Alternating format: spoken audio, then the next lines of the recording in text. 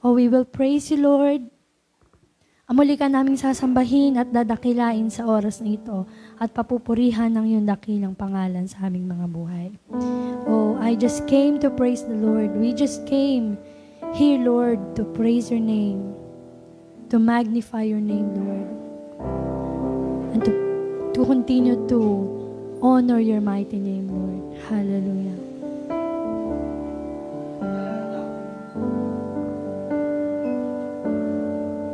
We praise you, Lord. Hallelujah.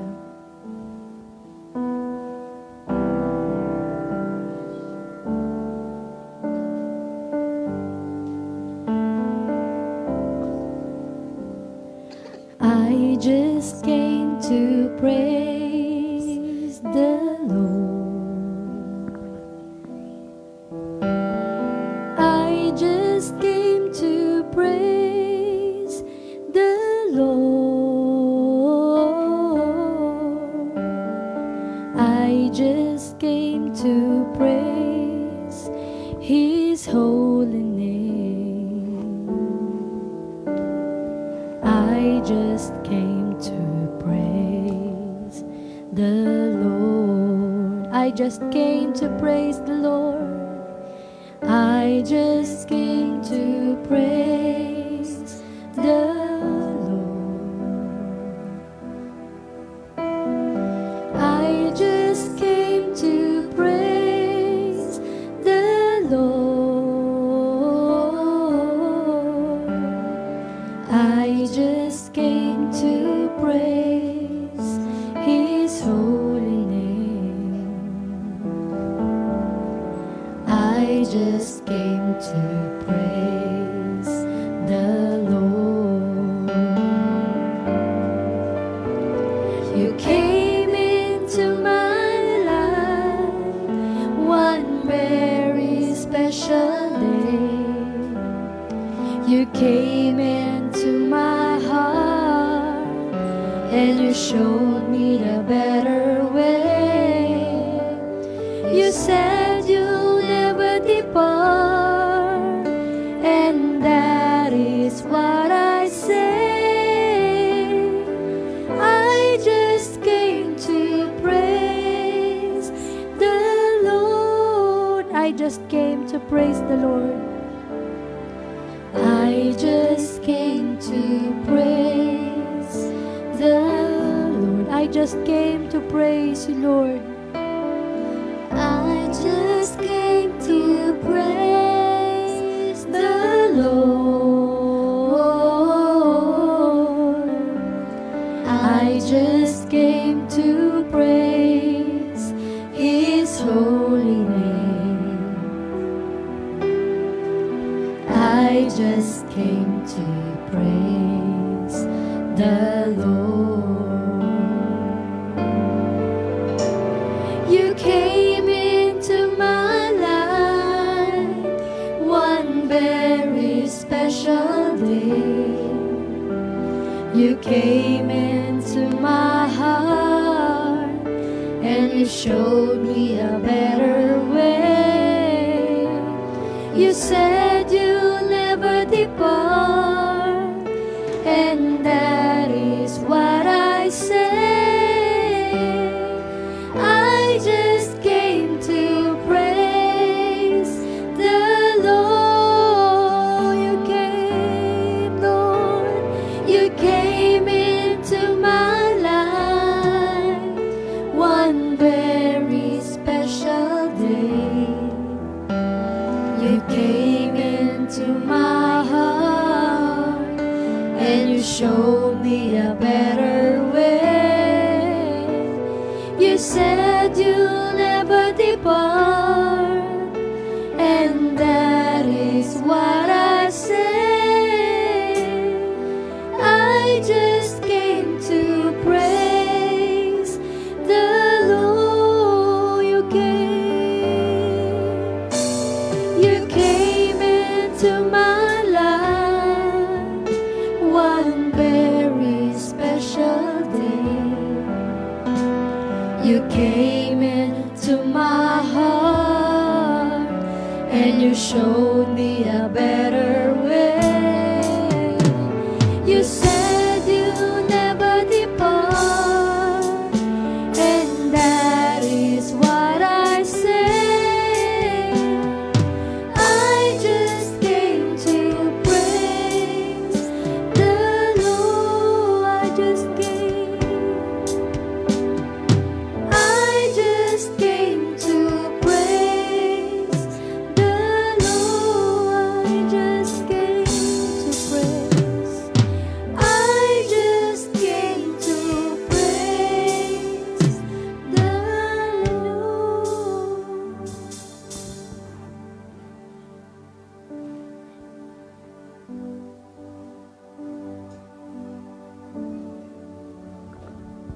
Sige po, tayo pong lahat ay yumuko at tayo ay manalangin. Salamat po, Panginoon, sa araw at oras na to, O Diyos, dahil binigyan mo muli kami ng pagkakataon upang purihin ka, sambahin ka, pasalamatan ka sa aming buhay, Panginoon. Salamat po sa buhay na pinahiram mo sa araw na to, na ang buhay na to, Panginoon, ay patuloy na mag-ilaw, magningning, Panginoon, na ikaw lang ang makita sa buhay ng bawat isa sa amin. Salamat sa katagumpayan, Panginoon. Salamat sa kasaganaan. Salamat sa kaligtasan. Salamat, Panginoon, dahil pinagaling mo kami, Panginoon. Pinasagana mo kami, Panginoon, dahil ikaw po ay nagbibigay ng buhay, pag-asa sa amin, O Lord God. Salamat po dahil, Panginoon, ikaw po, Panginoon, ang tumutugon sa lahat naming pangangailangan. Dalhin mo ang maraming kaluluwa sa lugar na to, Panginoon, upang patuloy na sambahin ka, purihin ka, at pasalamatan ka, O Diyos. Lord, patuloy na, O God, na ikaw po, Panginoon, ang masunod sa aming buhay. Ipaglingkod namin ang buhay sa iyo, Panginoon. Patuloy ka naming pakamahalin, ibigin, Panginoon, hanggang sa huling hininga ng aming buhay. Salamat po, O Lord, sa araw na to, Panginoon. Punong-puno kami ng kagalakan. Punong-puno kami, Panginoon, ng iyong pag-ibig. At punong-puno ng pagtitiwala sa iyo. Lord, pangunahan mo lahat ng darako dito, Panginoon, at ang tagapagturo, O Diyos, sa kanyang buhay, patuloy, O God, ng katalinuhan nagmumula sa iyo, Panginoon, ay ibigay mo sa kanya. Salamat po, Panginoon. Patuloy ka naming tinupuri at sinasamba at pinapasalamatan sa oras na to. Sa pangalan ni Jesus at ang lahat ng Kristiyano sabi ng Amen. Thank you. Amen. Sige nga po muna isang malakas na palakpak sa ating Panginoong Diyos sa buhay. Hallelujah! At muli sa oras nito, patuloy nating pararangalan, dadakilain ang ating Panginoon. Blessed be your name, O Lord. Hallelujah!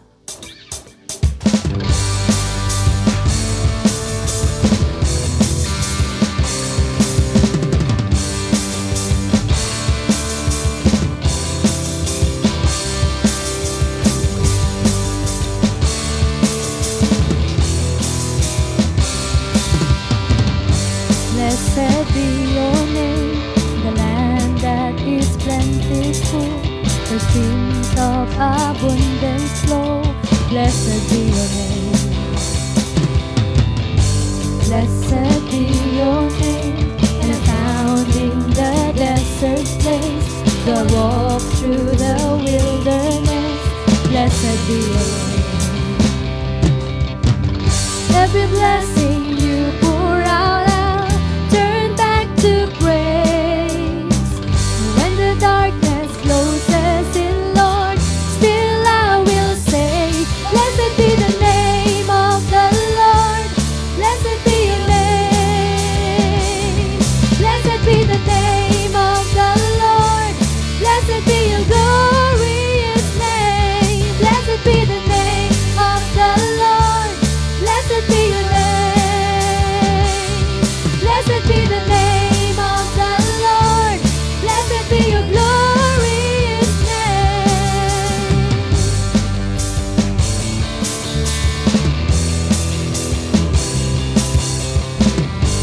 Blessed be your name, when the sun shining down on me, when the world all is it should be. Blessed be your name, and blessed be your name. Blessed be your name, on the road my gifts are flowing, Lord, pain in the offering. Blessed be your name. Every blessing you pour out, I'll turn back to praise. And when the darkness closes in, Lord, still I will say, blessed be the name of the Lord. Blessed be your name. Blessed be the name of the Lord. Blessed be your glorious name. Blessed be the name of the Lord. Blessed be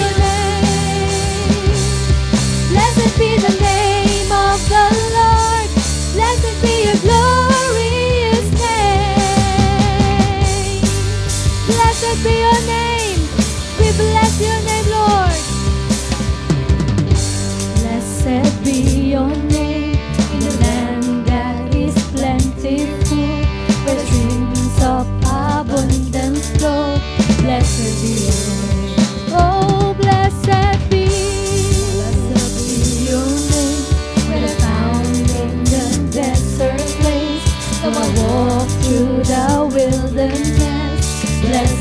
Blessed be your name, Lord. Blessed be your name in the land that is plentiful, where streams of abundance flow. Blessed be your name. Blessed be your name when found in the desert place. Though I walk through the wilderness, blessed be your name. In every blessing you pour out, I'll turn back to praise. And when the darkness closes in, Lord, still I will say, blessed be the name of the Lord. Blessed be your name. Oh, blessed be your name. Blessed be your glorious name. Blessed be your name. Oh, blessed be your name. Blessed be your glorious name. Blessed be the name of the Lord. Blessed be your name. We will bless your name, Lord. Blessed be your glorious name.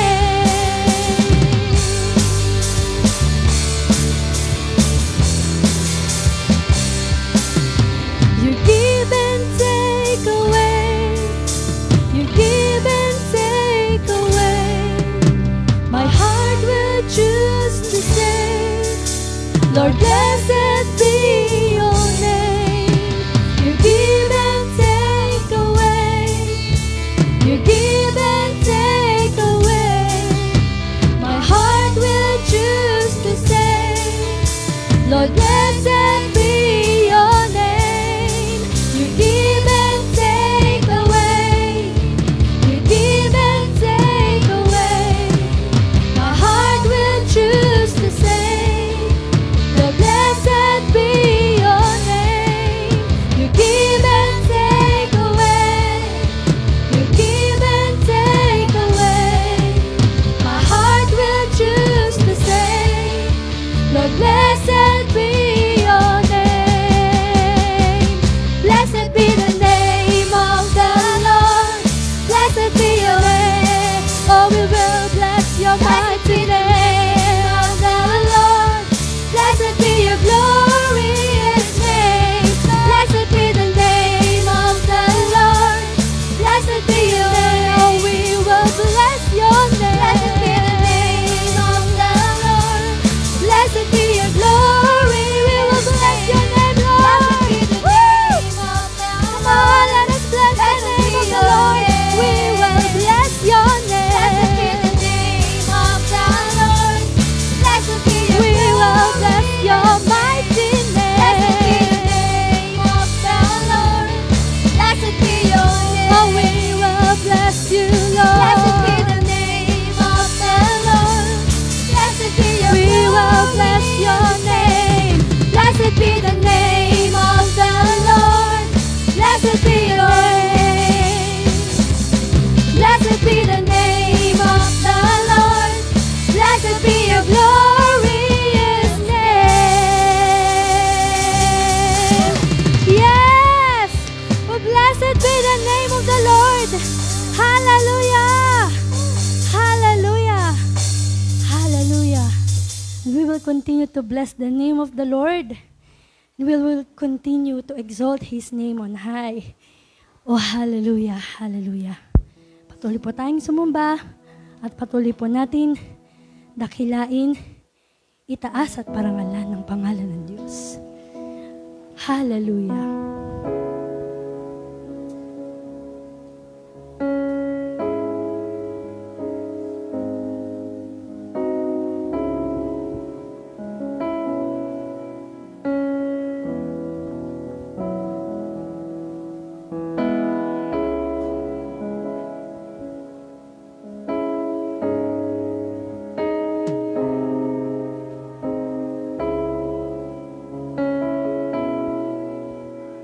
I trust in you, my faithful Lord.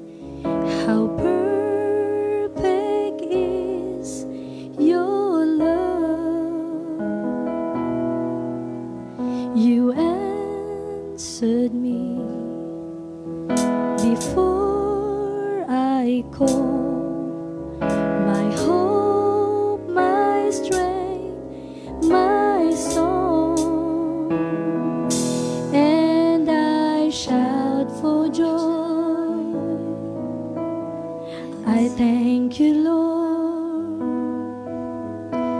Your word stands firm forever, and your praise will be continually pouring from my heart. I trust in you, O Lord.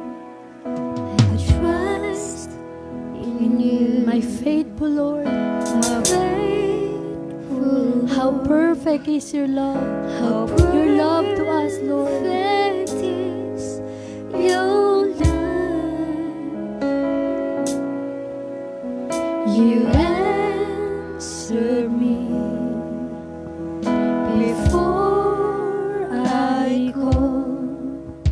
My hope, my strength, my song, and I shout for joy.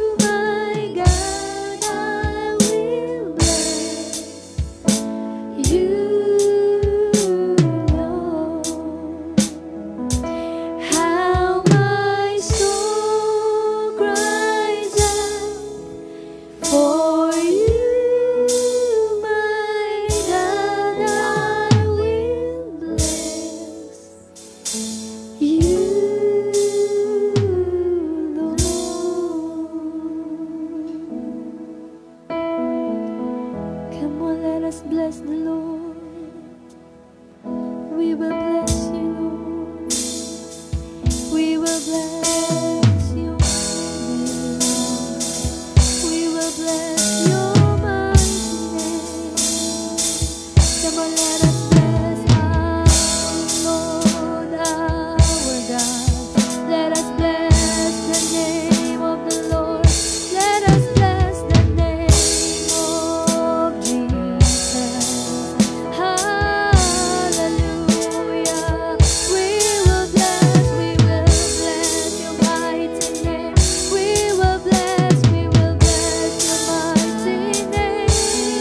Hallelujah. We will bless you, Lord.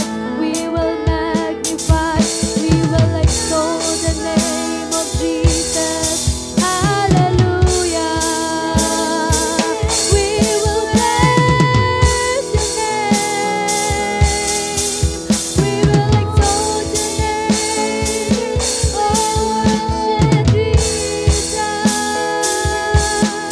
Hallelujah. We will exalt, we will bless, we will magnify, we will glorify your mighty name. Hallelujah. For you are high and exalted, Lord. You are God, you are magnificent, oh God. Hallelujah. Hallelujah. We will magnify, we will bless, we will honor your mighty name. Hallelujah. Hallelujah. Hallelujah. Come on, let us exalt the name of Jesus. Let us exalt the name of Jesus. Let us bless the name of Jesus. Oh, we bless you, Lord. We bless, we magnify you, Lord. Hallelujah.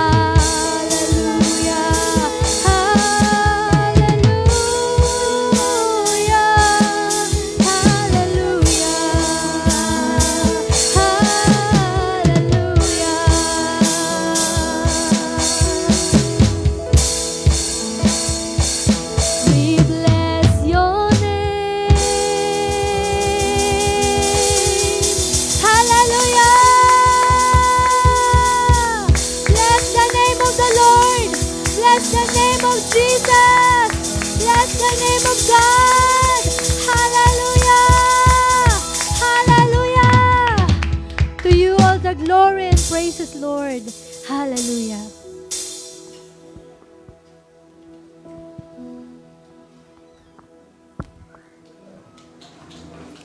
Amen. A blessed Sunday afternoon to everyone here and to all the brethren who are watching the live stream in their own respective countries. Kayo po na nasa ibang bansa, mga kapatiran, dyan po sa Canada, dyan po sa United Arab Emirates, sa Qatar, Kuwait, Australia, United States of America, and to all the nations of the world. We come to you in the love and grace of our Lord Jesus Christ. Amen? So, tayo po ay muling biniyayaan ng oras para po natin purihin, sambahin, at luwalhatiin ang ating Panginoon. We are given that privilege to be able to worship the Lord, praise the Lord, and bless His holy name. So, kayo po ba ay excited sa bagong katuroan na ibabahagi po ng ating Panginoon? Are you excited for another teaching, another revelation, another message that the Lord is wanting us to hear today? Alright.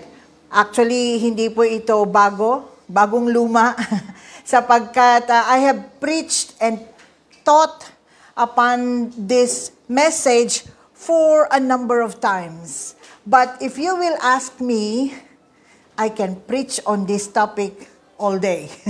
I can preach on this topic anytime, any day, because I love this message. I love this topic. And our verse or message for today is taken from the book of Matthew. Amen? If you have your Bibles with you, can you please open your Bibles in the book of Matthew? All right? So I know that you might have an idea what this message or topic would be. And that is the end times or the last days. All right? So our verses are taken from Matthew 24 until 36. So, do you believe that we are living in the last days? Do you believe that we are in the end times? Amen. So, in Matthew 24, the Lord has enumerated all the events that will transpire in the last days. And this is called the Olivet Discourse because it was delivered in Mount Olives in Jerusalem. Ito po ay ibinahagi ng Panginoon sa kanyang mga alagad doon po sa Mount Olives. At kanya pong tinakal ang mga kaganapan sa huling kapanahunan. The last days have been discussed by the Lord, has been enumerated, the signs of the last days, the signs of the times. But you might be able to tell me that you are always teaching about the last days, but that topic has already been discussed all over and over again in the last 2,000 years. Okay? The last days has been talked about all over and over again in the last 2,000 years. Because the last days actually started in Acts chapter 2. Okay, at the day of Pentecost, when the Lord Jesus Christ was crucified, resurrected, and ascended into heaven, He left the disciples. And in Acts chapter 2, while they were celebrating the Pentecost, the first of the Bible prophecies has been fulfilled, as explicitly stated in Joel chapter 2, 28 to 32, na kung saan sinabi po doon, in the last days, I will pour out my spirit upon all flesh. At dito po sa Acts chapter 2, makikita po natin ang kaganapan na kung saan during the Pentecost, the Jewish and the apostles were celebrating the festival called Shavuot or Harvest Festival. The Holy Spirit came upon them. And when the Holy Spirit came upon them, they spoke in new tongues. So that the people there were amazed and mesmerized. Like, what is happening? Anong nangyayari? Why are these people drunk at a very early time in the morning? Akala po nila lasing sila sapagkat sila po ay nagsasalita ng ibang wika. Sila po ay sabi ng mga tao, di ba mga Galileo ito? Bakit ibang mga wika ang kanilang pinagsasabi? So people who were passing by thought that they were drunk, but Apostle Peter stood among them and told the crowd that the apostles were not drunk, but they were full of the Holy Spirit. And this is the first of the Bible prophecies that has been fulfilled. Now, people who are skeptics, that means they doubt it. They doubt the reality and the fact of the coming of the Lord Jesus Christ and the last days. They will always doubt it. But I tell you, the Bible is a prophetic book. It is not just an ordinary book. Aside from it is a historical book because it gives us the history of the Jewish people. But the Bible, more than it is a history book or a historical book, contains various topics. Actually, the Bible starts with the creation of the world in the book of Genesis and ends in the end of the world in the book of Revelation. No other Bible or no other book in the world in your library has that kind of, very wide coverage of topic mula sa simula hanggang sa katapusan. The Bible covers it all. In the secular world, there are so many theories about the origins of the world. Merong Big Bang Theory. Nagsimula raw tayo sa isang black hole. Or meron po tayong tinatawag na mga Darwinian theory. Nagsimula daw tayo sa mga primates, mga mammals, sa mga unggoy. Doon daw tayo nagsimula at nagkaroon tayo ng evolution hanggang tayo ay naging mga ganito ang itsura. Alright? Those are the different theories of creation or the origins of the earth. But if you read the book of Genesis, hindi mo na kailangan ng napakaraming theory para hulaan kung paano tayo nagsimula. Sapagkat ang book of Genesis ay sinasabi kung saan tayo nagsimula. In the beginning was the Word, and the Word was with God, and the Word was God.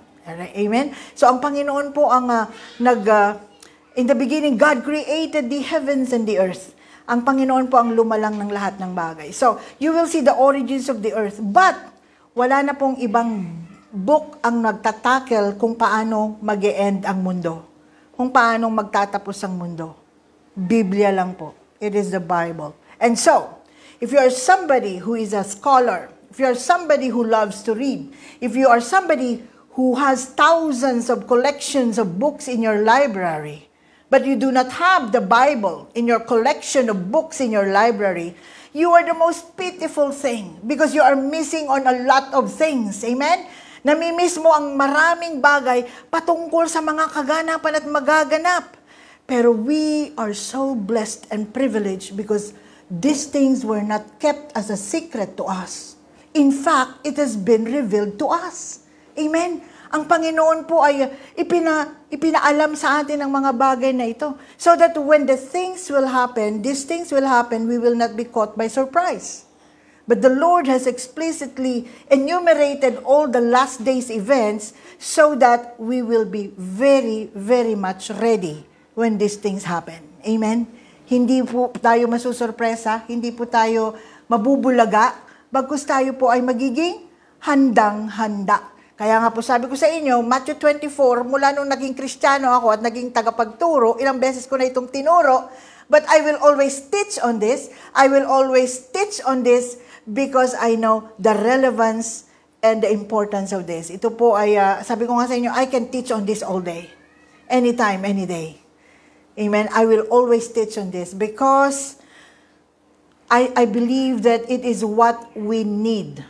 The urgency of being prepared for the last days is very imminent. Nandito na po yung mga hinihintay natin. So, kung wala pa po kayong mga Bible, I pray that you will get one and start to read. Ngayon, dati sinasabi ko, magsimula kayo sa John, sa book of John. Kasi hindi niyo pa maunawaan. Pero ngayon, pag ako'y tinanong nyo, saan kayo magsisimula? Magsimula kayo sa book of Matthew chapter 24. Amen? Sapagkat ito na po yung mga kaganapan. So in between the creation and the end of the world in the book of Revelation, we are living in that time space. Nandito tayo ngayon. But as I always said, tayo po ay palapit na ng palapit.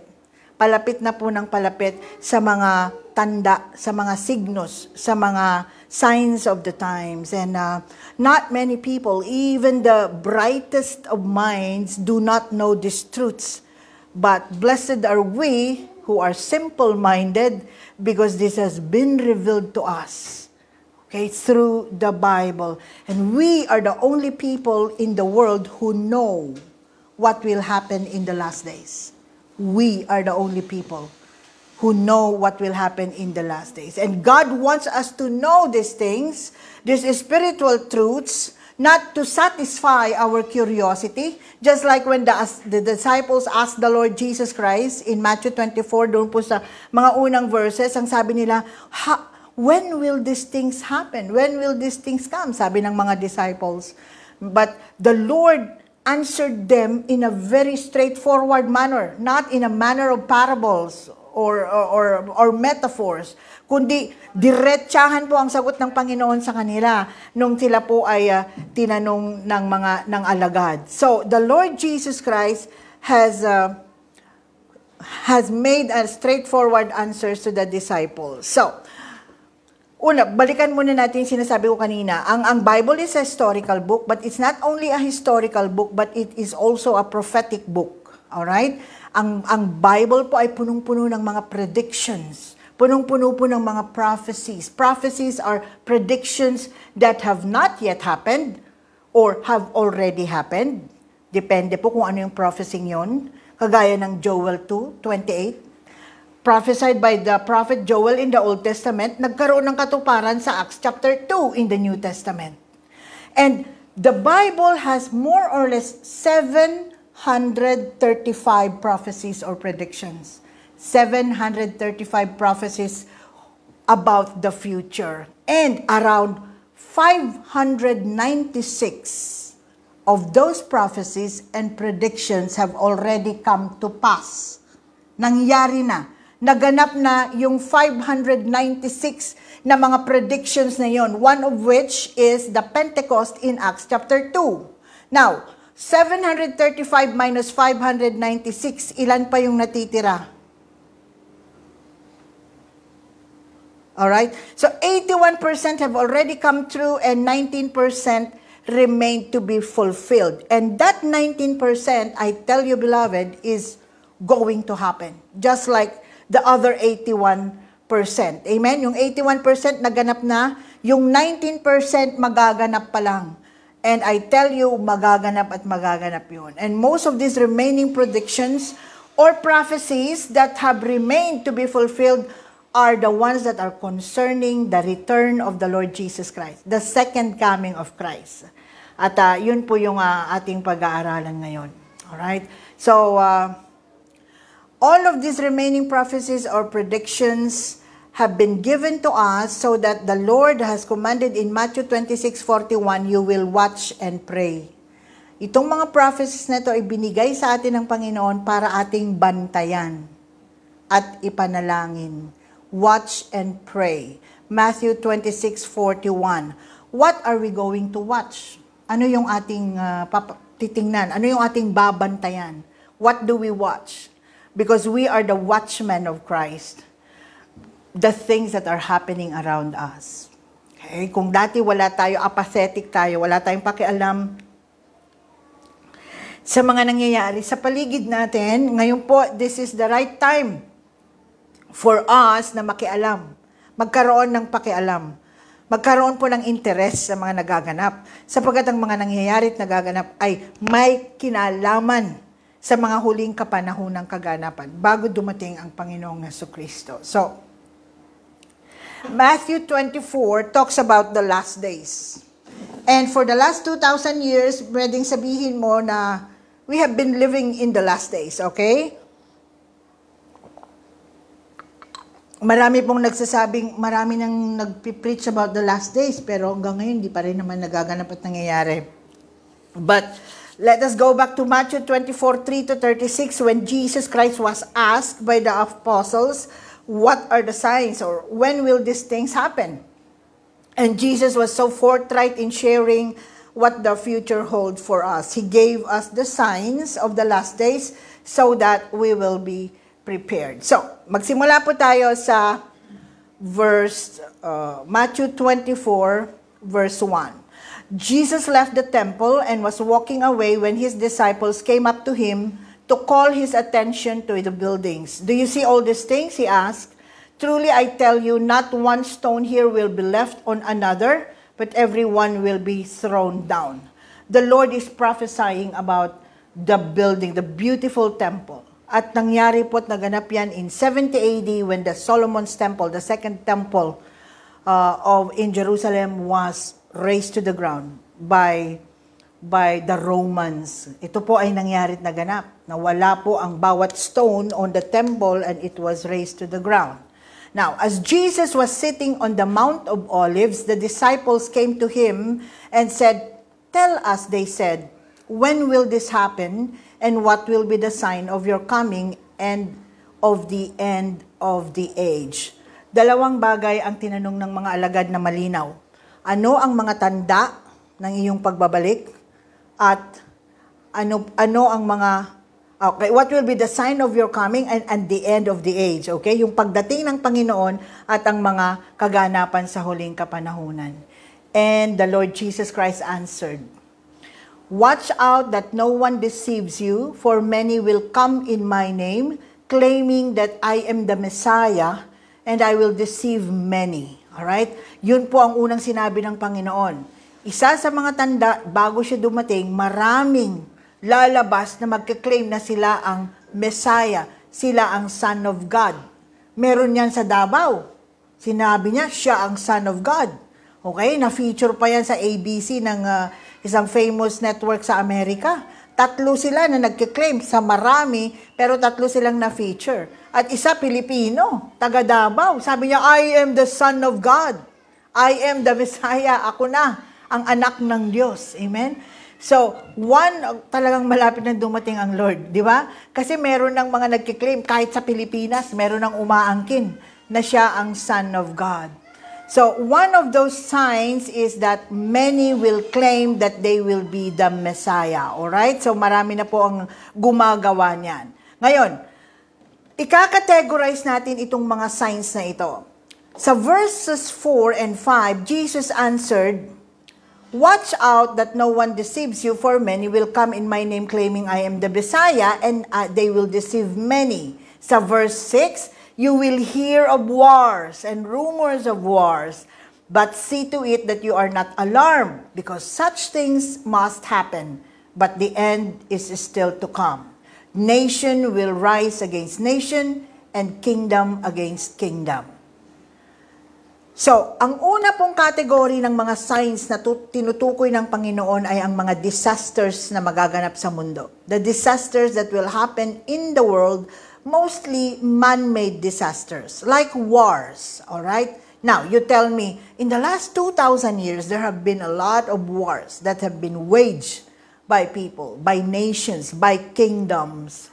But the thing is, in the last days, the intensity, the frequency, and the dangers that it will pose will be escalated.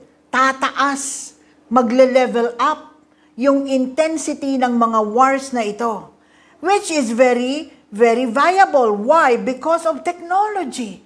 Dati, ang mga weaponries ay mga sibat, mga sword, di ba? Mga gulok, mga itak, ganun noon. But nowadays, there is this nuclear power that, isang push button lang, you can erase a whole human race because of these nuclear weapons. Amen? So, makikita natin yung gravity, yung magnitude, yung intensity, mas nakakatakot. Amen? Kumpara nung unang mga panahon. Doon ang mga nagre-revolusyon, itak lang nakasakay sa mga kabayo. Pero ngayon, nakasakay sa mga tangke, merong mga drones, unmanned, walang mga tao, pero pinapabagsak ang mga buildings.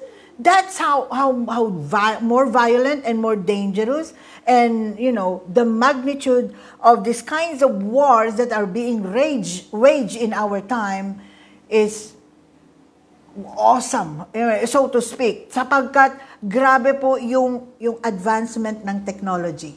Alright? So, sa mga panahong pong ito, sabi doon sa verse 6 and 7, you will hear of wars and rumors of wars, which is already happening. In fact, yung recent escalation of violence sa Middle East is, as I was saying, a dry run or a dress rehearsal for what is to come. Parang sabi ko, Lord, ito na ba yung... Kasi ang Russia gusto na rin makialam. Ang Turkey gustong makialam. Because Ezekiel 38 to 39 is Gog and Magog. Gog from the north. And there is no other nation from the north that will attack Israel. Kung titingnan mo sa mapa, Russia lang yon. So in the last days, he is Gog of Magog. The land. Gog from the north. Amen? Siya po ang aatake sa Israel. Aatakihin po ng Gog from Magog from the north, which is Russia in these modern times, ang Israel. At makikita po natin, ang Russia po is becoming once again a superpower after the Cold War. Sapagkat after po ng bumagsak ang USSR, kala natin wala na sila. Pero ngayon, they are bouncing back. Sila po ay muling umeentra sa eksena. So, nations will rise against nation and kingdoms against kingdom. That is one. And number 2, sa 7b, verse 7b, sabi doon, there will be famines and earthquakes in various places. So, wars, famines, and earthquakes. Ngayon, sinasabi natin, nangyari na yan at patuloy na nangyayari in the last 2,000 years. And again, I say, the intensity will be greater. The frequency will be greater. The magnitude and the dangers and the loss of lives that it will cause will be unprecedented. Because it will be an earthquake that will shake, the many places na kung saan ang casualties ay grabe. Not only by the hundreds, but by the thousands maybe. Or by the millions, the loss and the casualties that these disasters, okay, the first category that the Lord has mentioned are disasters in the world, wars, famines, and earthquakes. So, nakikita nyo ba yung mga earthquakes na nagaganap ngayon? In 2011 sa Japan, that tsunami that rocked Japan was so scary. Di po ba? Grabe po yung ang daming namatay, and they ran for their lives and they were never able. And in the last days, again, I say, because the Lord has said it himself, that there will be more famines and there will be more earthquakes in various places. But this is not to scare us, because the Lord has said, don't panic. Because in verse 8, the Lord says, all these are the beginnings of birth pains. This has to happen. Sapagkat ito ay simula ng labor pains ng isang nanganganak. Tayong mga babae, naranasan natin ito, di ba? The labor pains that we experience is not to let us die. It's not to cause us to die. But the labor pain that we experience is something that we have to go through so that a new beginning, a new beautiful something will come out of those labor pains. At ano yun? Yung mga naging anak natin, di ba? Grabe, ako, 8 to 10 hours akong nag-labor. Ikaw, Ate Mers, ano yung pinakamahabang labor pain na naranasan mo? 24 hours din. Ikaw po, sa dalawang baby mo? Sa una, hindi po masyado. Yung pangalawa, medyo doon ako nasaktan. Nasaktan. Ilang oras? Siguro, konti lang, mga 7 hours. 7 hours. 1 hour nga lang, parang mamamatay na ako nun eh.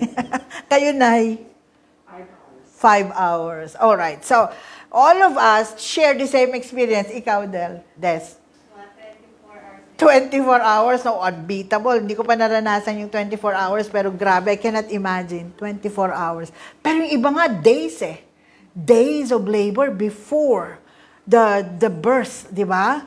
But what am I saying? All of us share the same experience. We go through the birth pains. But that is not the end. Right? Yun ang sinasabi ng Lord. The birth pains are something that you have to go through so that something new could begin. Amen. Something beautiful could be birthed out.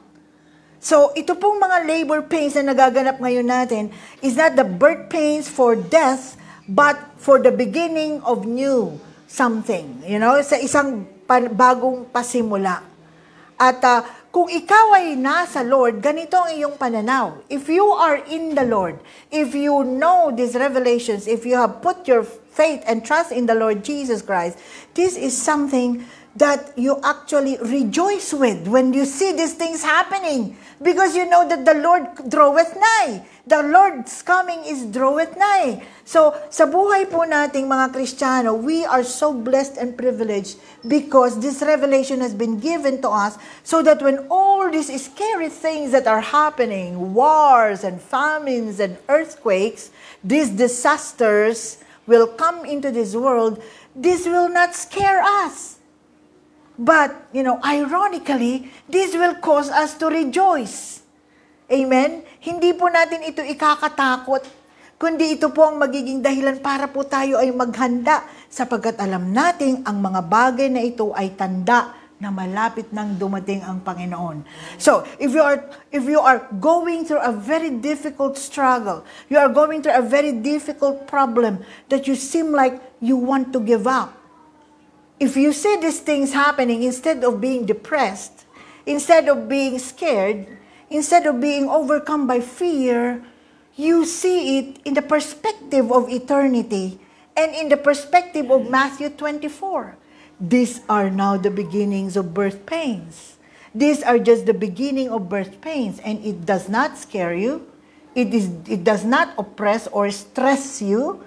It does not scare you, but it will give you that hope, blessed hope, and joy. Di ba?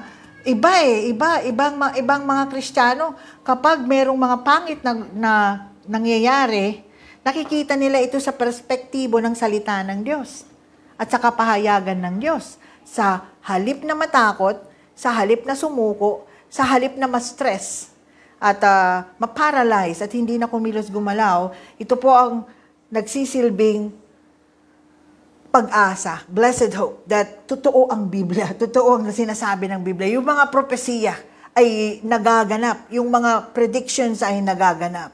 And so these birth pains are something that we have to go through so that we will be able, to look forward to something new. Okay? Para sa atin yon. Pero sa kanila na wala ang Diyos sa puso, sila po ay magugupo ng takot, magugupo ng kawalan ng pag-asa, magugupo ng kadiliman, magugupo ng gusto na nilang mamatay. We will be going through that later on. Alright, so that is the first category of signs that the Lord has given, disasters in the world. Now, if we will continue Matthew 24, the second category that the Lord has given us as a sign of the last days is the church. Okay? So, the world will have wars, famines, earthquakes, plagues, kasama po dyan, kagaya ng virus na nararanasan natin ngayon. Plagues, okay? Plagues po ay mga salot. Okay? Mga salot, inexplainable viruses and diseases and sicknesses that are coming out of nowhere. So, ito po yung verse 9. Okay? Sabi po doon, then you will be handed over to be persecuted and put to death, and you will be hated by all nations because of me. So, after the signs with the world, wars, famines, plagues, and earthquakes, which are the disasters that will beset the world, ay pumunta po ang Panginoon sa church mismo. Ano raw pong mangyayari sa church? You will be persecuted. The church, the true Christians, the true churches will be persecuted.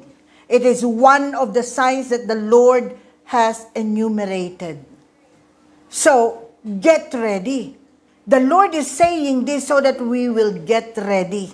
That when persecution comes, hindi po tayo magbabalat sibuyas. Bagkus ito po ay inaasahan natin. Sapagkat ito'y dapat mangyari at maganap. Sapagkat ito'y isang sa mga tanda na inilatag ng Panginoon. Persecution. We will be persecuted. Christians will become misfits in the world because we have different values. We have different beliefs. We have different meron tayong paniniwala na pinaninindigan natin na hindi mag-fit in sa mundo. And so we will become misfits. And so because of that, we will be persecuted. Because hindi natin naayunan ang paraan ng mundo. The world will increase in wickedness. And in this increase in wickedness, we will not compromise with it. Hindi natin ito aayunan. Hindi natin aayunan ng same-sex marriages. Hindi natin aayunan ng divorce because it violates the laws of God. It violates the Word of God. And so, because of that, we will be regarded as misfits. And because of that, we will be persecuted. Ang KJ nyo, mga Kristiyano. Nagbabago ang mundo, nag-evolve. Kinakailangan sumayaw ka. Kinakailangan lumangoy ka, sumama ka. Noong unang panahon, kasi manang-manang panahon, walang divorce. Pero ngayon pwede na ang divorce. Noong unang panahon, bawal ang magpakasal ang lalaki sa lalaki o babae sa babae. Pero bago na ngayon ang mundo. Naging modern na, naging progressive na. So we have to accept change. And so, we allow same-sex marriages. We allow abortion. We allow immoral acts that are abominable, in the laws of God. But we Christians will stand up to the truth, and because of that, we will be persecuted by all the nations. Amen? Why? Because John 15:19 says, if you belong to the world, it would love you as its own. As it is, you do not belong to the world, but I have chosen you out of the world. That is why the world hates you. Napakalinaw po, di ba? John 15:19. The world will hate us because we do not belong to the world. Why? Because our citizenship is in heaven. Amen? Tayo po ay, ang ating citizenship ay sa langit. Kaya naman po, ang affairs of this world, ang mga paraan ng mundo, hindi po natin kailanman aayunan at dahil doon, tayo po ay kamumuhian. Tayo po ay, we will be persecuted. Alright, so when that time comes, please do not be surprised. And please, huwag po tayong magbalat sibuyas, bagkos ito po ay ating yakapin at ito po ay ating pasalamatan. If you are persecuted, that means you are a true Christian. If you are not persecuted, you ask yourself, you might not be a true Christian. Baka ikaw ay fake because you are not persecuted. That means you are dancing with the world. You are compromising with the world because you are not persecuted. Because true Christians, ang totoong marka ng mga totoong Kristiyano po ay persecuted. Amen? Tayo po ay ipe-persecute. So, if we are experiencing persecution right now, then you are a Christian. The mark of being a true Christian is on you. Amen. Pag hindi po tayo nape-persecute, tanungin po natin ang sarili natin. Baka hindi po tayo totoong Kristiyano. Baka tayo po ay nagbabalat kayo. Baka tayo po ay secret Christian. Amen? When we are with our peers and groups and friends, we compromise. Pag umiinom sila ng alak, umiinom din tayo ng alak. Pag nagsusugal sila, nagsusugal din tayo. Pag nagsasalita sila ng mura at masama, nakikipagmura rin tayo. Just to fit in. But I tell you, beloved, in the last days, the true Christians will be misfits. That means you will not fit with the world.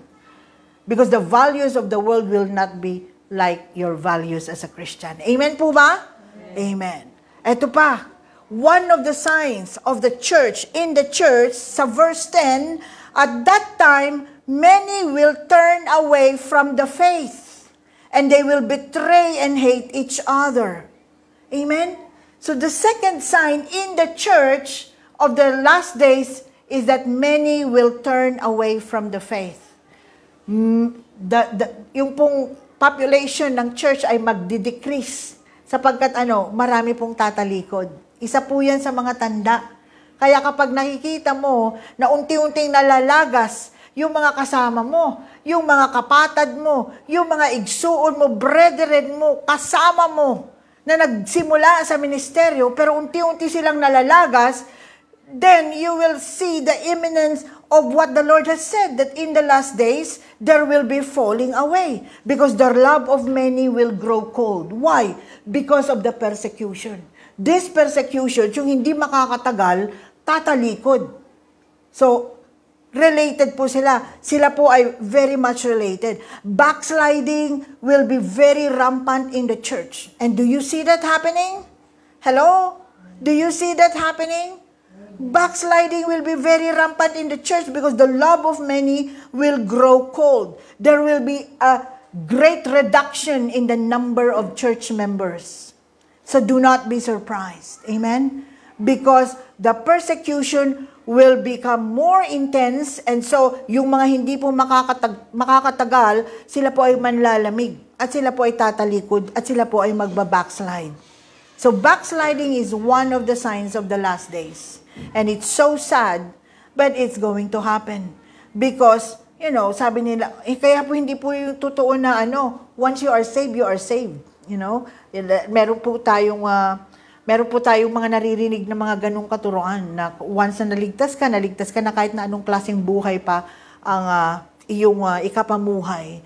That is not so true because there will be people whose love for God, whose love for the ministry, whose love for the Word of God will grow cold. They will not be able to withstand the persecution that they will turn away from their faith. Matthew 24 verse 10. Amen? And I pray, in my heart, that none of us, will fall victim to that. Amen? I pray in my heart.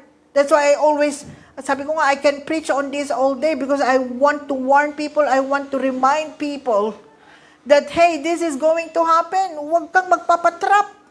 This is going to happen. Huwag mo hayaang ikaw ay masama sa mga mawawala, malalagas, magbabackslide, manglalamig, at tatalikod.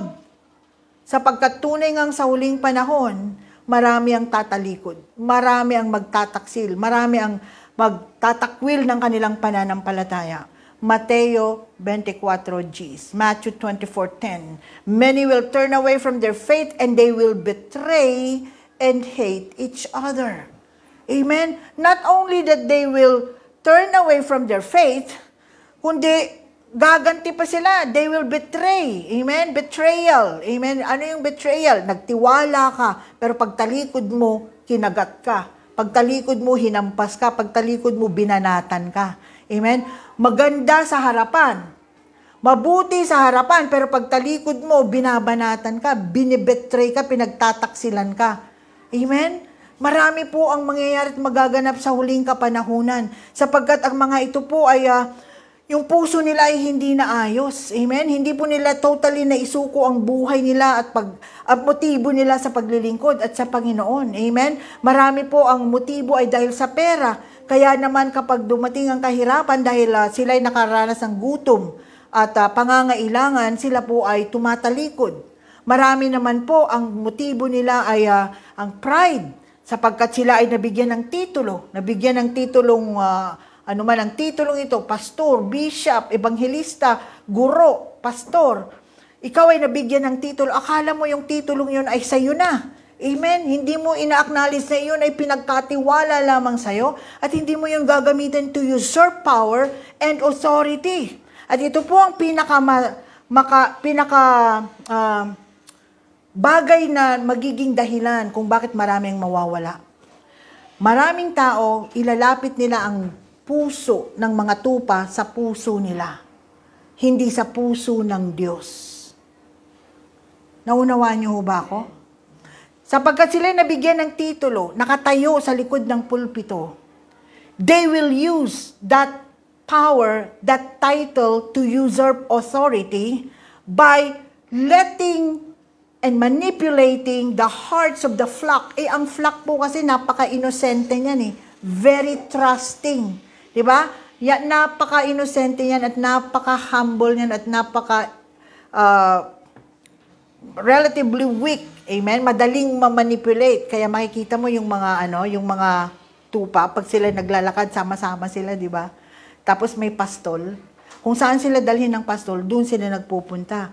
Kung dadalhin sila ng pastol sa kapahamakan, sunod-sunod sila. Kung papunta na sila sa bangin, lahat sila pupunta sa bangin. Sapagkat sinusunod nila ang pastol nila.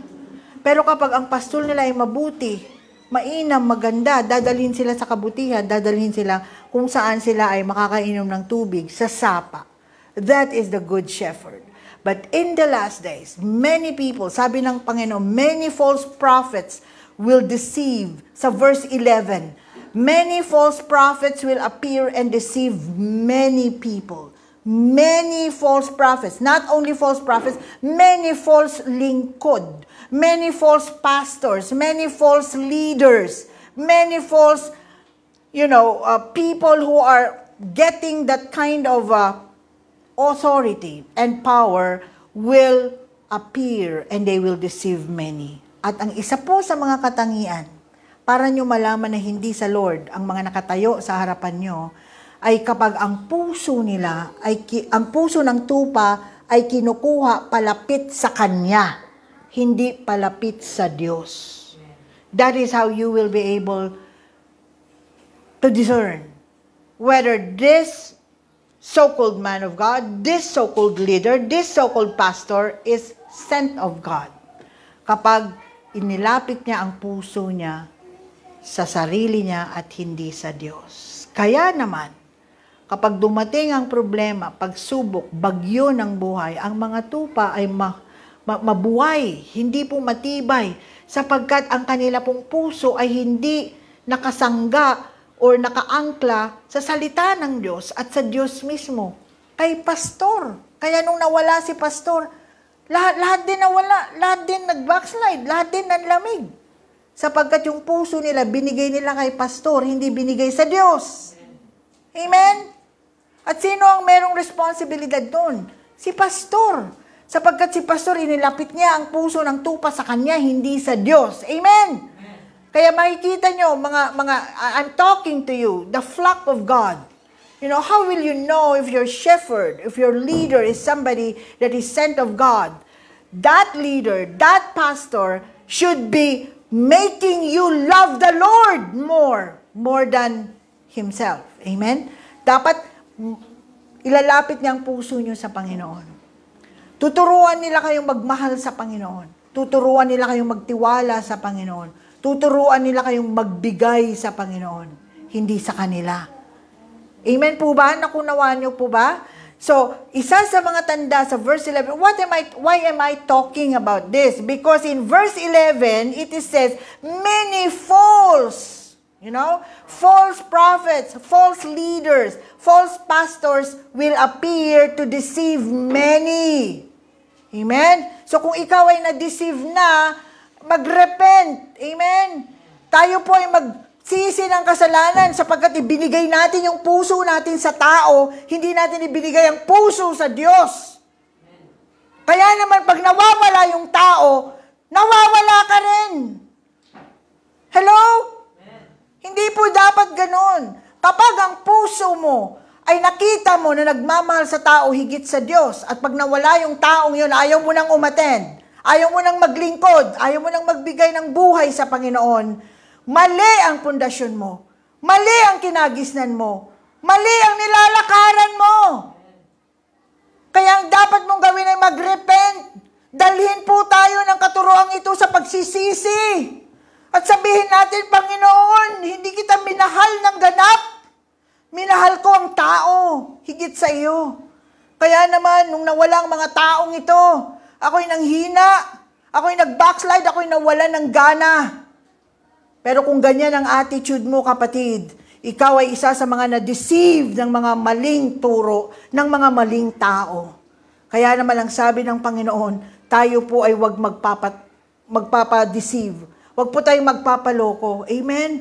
Ito na po ang panahon na tayo pa ay totoong magbigay ng buhay sa Panginoon. Totoong magbigay ng buhay sa mga totoong katuruan at aral. Amen? Ito pong mga false prophets, ang mga messiahs na to, marami po sila lalabas sila in the last days. At ang mga ituturo nila ay magtiteach po sila ng yung mga kikilitiin ka, yung mga hindi niya sasabihin sa'yo na okay na kailangan, hindi sasabihin niya, it's all right, walang mangyayaring masama. Ang sabi nga ng Bible, maraming mangyayaring masama Kaya nga inihahanda ka sa mga pagdating ng mga masasamang ito para hindi ka makasama, hindi ka maapektuhan ng mga masasamang ito. Amen? The Lord has enumerated, forthrightly, all of these events that will happen in the last days, and one of them is backsliding, and one of them is persecution. Be ready for persecution, so that when persecution comes to you, hindi ka magbabalat sibuyas. Bagkus magpapakatatag ka, sapagkat alam mong dapat mong daanan yan. Birth pains yan. Amen? Pagkatapos niyan, dakilang bagay ang mangyayari sa'yo. Patatatagin ka nito. Amen? These people will say, they will teach peace, but there is no peace. In the last days, there will be no peace. There will be roaring against nations. Amen? Magkakaroon ng ingay at patuloy na pag-iingay ng mga bansa-bansa sapagkat wala pong kapayapaan. Malibang ikaw ay nasa Panginoon because the true Prince of Peace is the Lord Jesus Christ. These people will preach and teach false teachings like, instead of challenges and persecutions, they will teach about comfort. Amen? They will teach about kinakailangan puro lang tayo blessing, blessing, blessing. Walang repentance. Amen? Puro blessing, blessing, blessing lang. Walang pagbibigay ng buhay. Walang pagbibigay ng ikaputhandog. Puro blessing, blessing lang. Walang kondisyon. So these are the false prophets that will appear in the last days. And sadly enough, they will deceive many. And I pray to God that we will not be deceived. I pray to God that we will not be included in those who will be manipulated by these false prophets and false teachers and false pastors with false titles, carrying false messages. Amen? And I tell you, kapag ang taong yan, madidiscern mo if you have the Spirit of God, if you have the Holy Spirit of the Lord, you will discern if this person has a pure motive or ang motive lang yan ay ang pera mo. Or ang motive lang yan ay yung titulo. Or ang motive lang niyan ay magkaroon siya ng pwesto. Madidiscern mo yan. Amen? Kapag ipinamahal niya ang sarili niya, at marami na po akong nakitang ganito, pag ipinamahal niya ang sarili niya sa tupa, higit sa Diyos, maling tao yan. Hello? Huwag mong samahan yan. Pero kapag ipinamahal niya sa iyo ang Diyos, amen? Pinakilala niya sa iyo ang Diyos, hindi yung sarili niya, hindi yung pangangailangan niya. Amen? Suportahan mo yan, itodo mo na. Kapag ang taong yan ay pinamahal niya sa iyo ang Lord, pinakilala sa iyo ang Lord, hinikayat kang paglingkuran ng Lord. Amen? Hinikayat kang ibigay ang buhay sa Lord. Amen? Suportahan mo ang taong yan sapagkat karapat dapat yan. Itinayo ng Diyos sa huling kapanahonang ito. Pero kapag ang taong yan, ang motibo lang niya, ay akitin ka para suportahan siya sa kanyang sariling agenda, then something is wrong with that. Amen? Naunawaan ho ba natin? Many people will arise in the last days to deceive many. And I pray that we will not be deceived by these people. You will not be deceived if you have the Holy Spirit of God to discern all these spirits, false prophets, false teachers, false pastors, false na mga tao. Amen po ba? Amen. Tuloy po natin. Sa verse 12, because of the increase of wickedness, the love of many will grow cold. Yun po yung sinasabi ko. Because there will be a lot of wickedness that will arise in these last days, most of these people's love for the Lord, love for church, love for ministry will grow cold. Amen. Marami na po ba kayong nakitang ganyan? Nanlamig, nawala. The love has grown cold. Amen. Marami na po akong nakita. Marami na po akong nasaksihan. Why? Because the increase in wickedness is something that they cannot. Hindi po nila na-overcome, hindi po nila na-cope.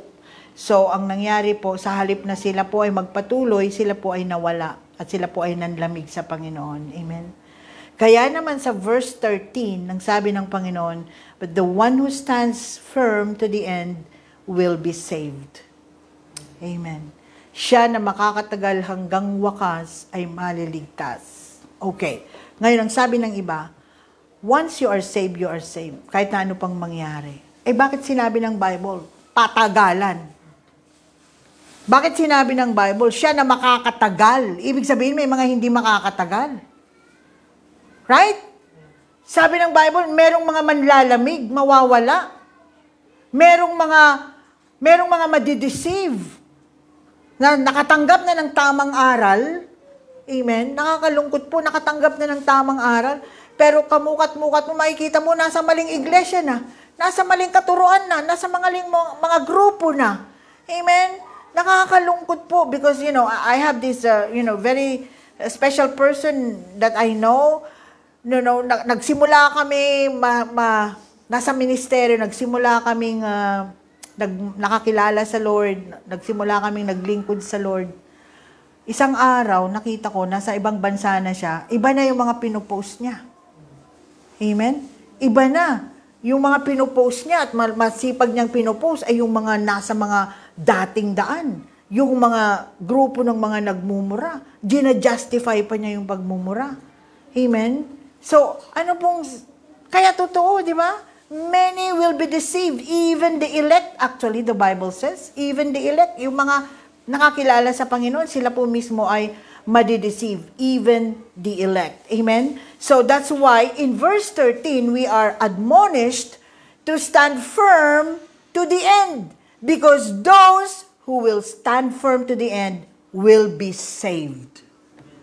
So, if you are not able to stand firm to the end, will you be saved?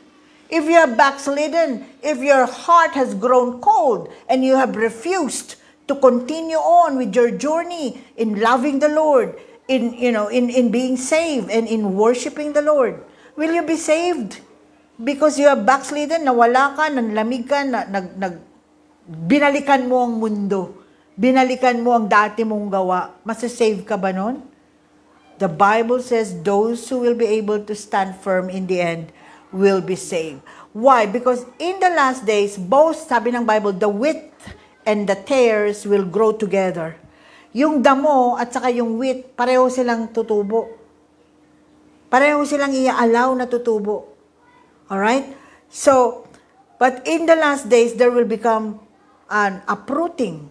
Magkakaroon po ng harvest of souls. At ang Panginoon, ihihiwalay niya ang wheat sa tares na nag-grow together. There will be a separation.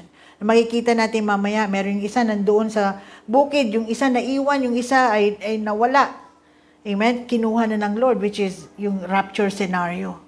So, there will become a winnowing and uprooting. And in the end, those who were able to stand firm to the end will be saved. That's why the Lord is admonishing us. Now, we might be going through a lot of troubles and problems. At hindi po sinabi ng Lord na pag naging Kristiyano tayo, we will be like, sleeping in a bed of roses, sabi nga nila, di ba? Pero tayo po ay patuloy na lumalaban. At sa ating paglaban, kapag tayo po ay nanatiling nakatayo hanggang wakas, tayo po ay maliligtas.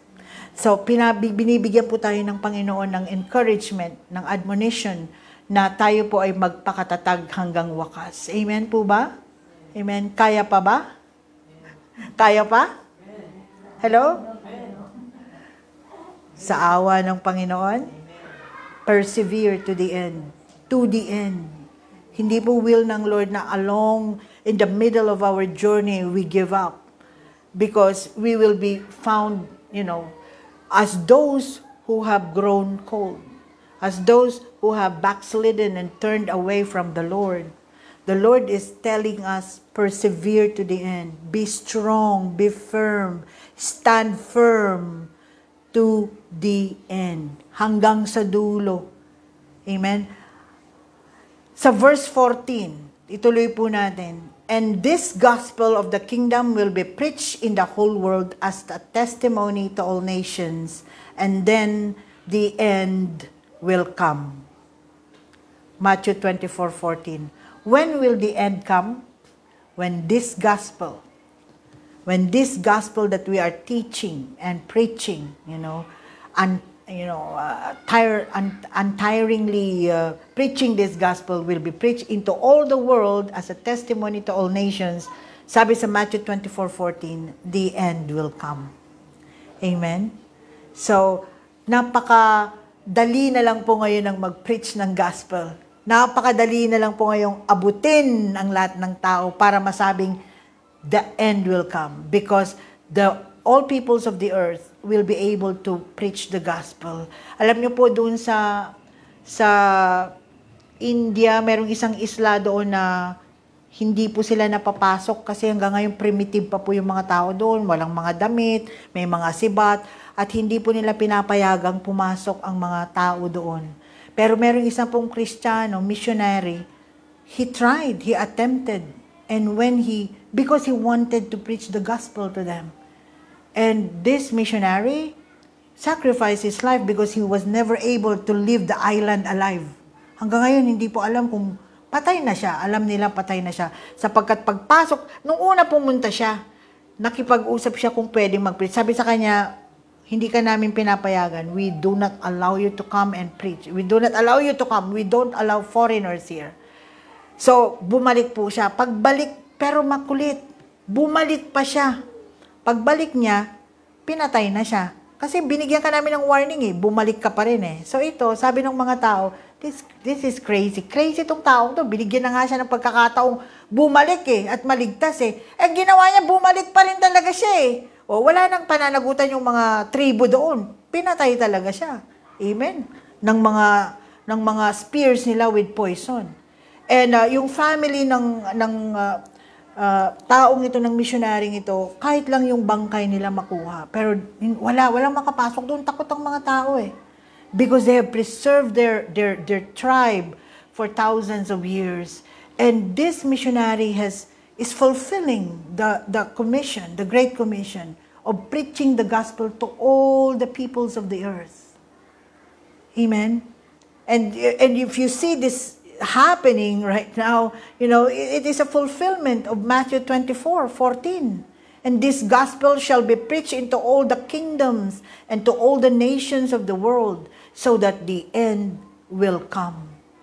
And this technology of being able to preach the word, in one place, reaching out, napakalaki nung coverage, nung reach natin ngayon because of internet.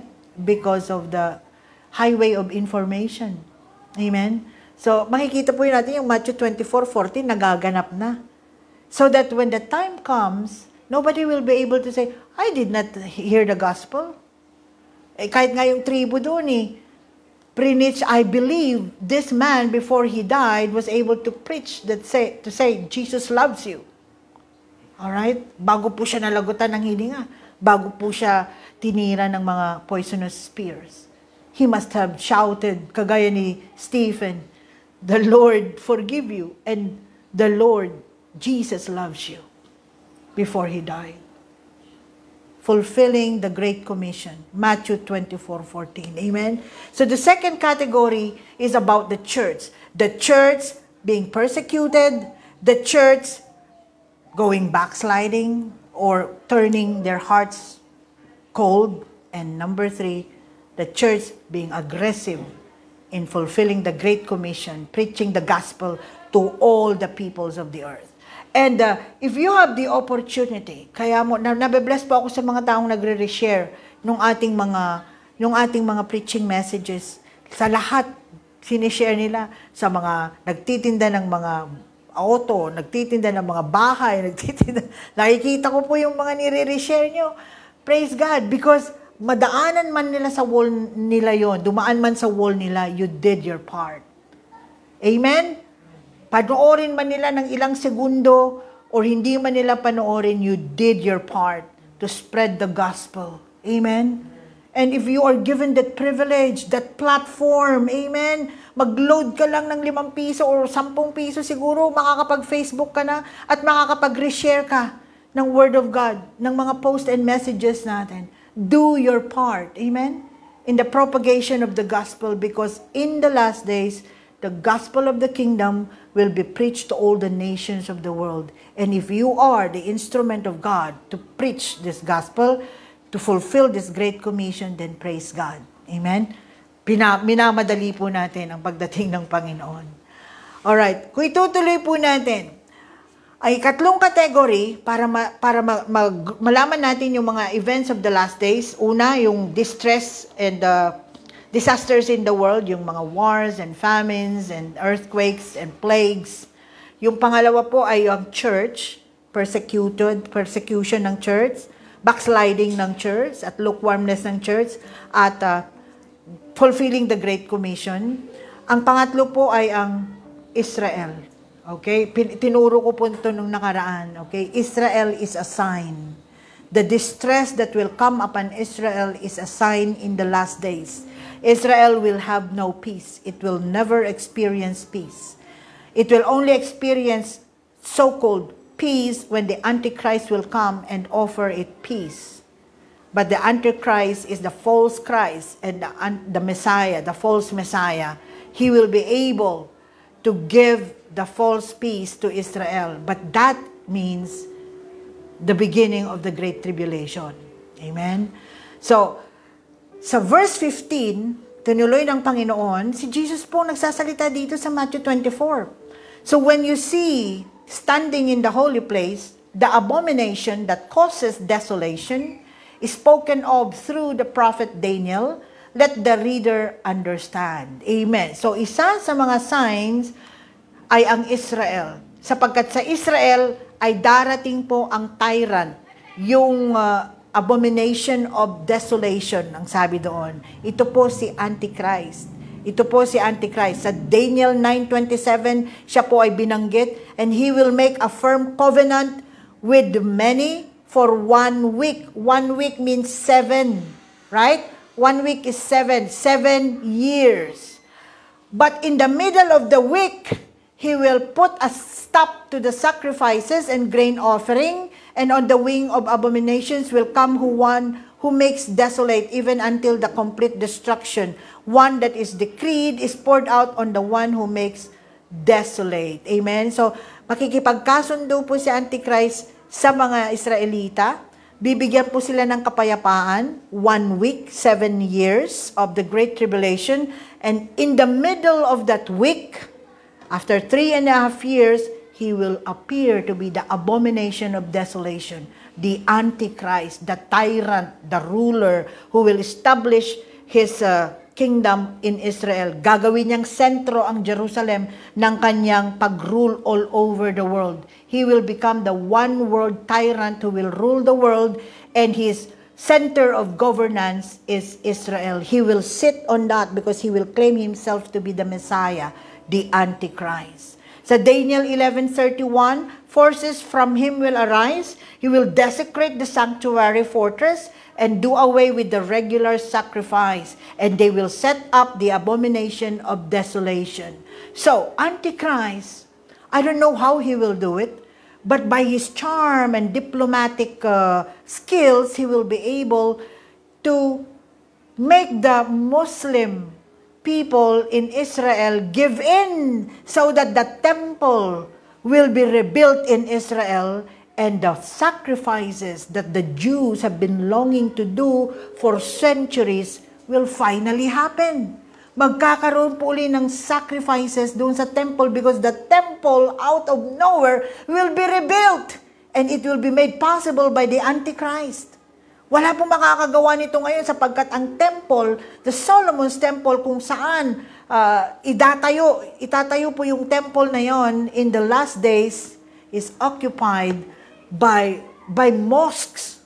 Hindi po posible sa ngayon, pero hindi ko alam kung paano mangyayari. But in the last days, sabi sa Daniel, he will allow it. Amen? Magkakaroon ng temple worship, but in the middle of that week, in the middle of that, he will stop the sacrifices and he will make and set up himself as the abomination of desolation. This is the Antichrist, the 666. Okay? Sa Matthew 24 na tinatawag. Sa Daniel 12:11, from the time that the regular sacrifice is abolished and the abomination of desolation is set up, there will be 1,290 days, equivalent to 3.5 years. The other half of the Great Tribulation. Amen? So, sa huling 3.5 taon ng the Great Tribulation, magpapakilala siya bilang Antikristo. At dito na niya po i-oppress ang Israel. Dito niya na po pahihirapan ang bansang Israel. Okay? So dito po tinutukoy sa ang Great Tribulation. The Great Tribulation. Ituloy po natin sa verse 16. Sabi po doon, then let those who are in Judea flee to the mountains. Okay? Ito na po yung scenario ng the Great Tribulation sapagkat the abomination of desolation is coming out. Siya na po ay nagpapakilala. He is the tyrant, the Antichrist. Let no one on the housetop go down to take anything out of the house. Let no one in the field go back to get their cloak. How dreadful it will be in those days for pregnant women and nursing mothers. Pray that your flight will not take place in winter or on the Sabbath, for then there will be great distress, unequaled from the beginning of the world until now, and never to be equaled again. Verse 22, if those days have not been cut short, no one will survive. But for the sake of the elect, those days will be shortened, 3.5 years lang. And at that time, if anyone says to you, look, here is the Messiah, or there he is, do not believe it, because false messiahs and false prophets will appear, and they will perform great signs and wonders to deceive even the elect. Verse 25, see, I have told this ahead of time. Hello.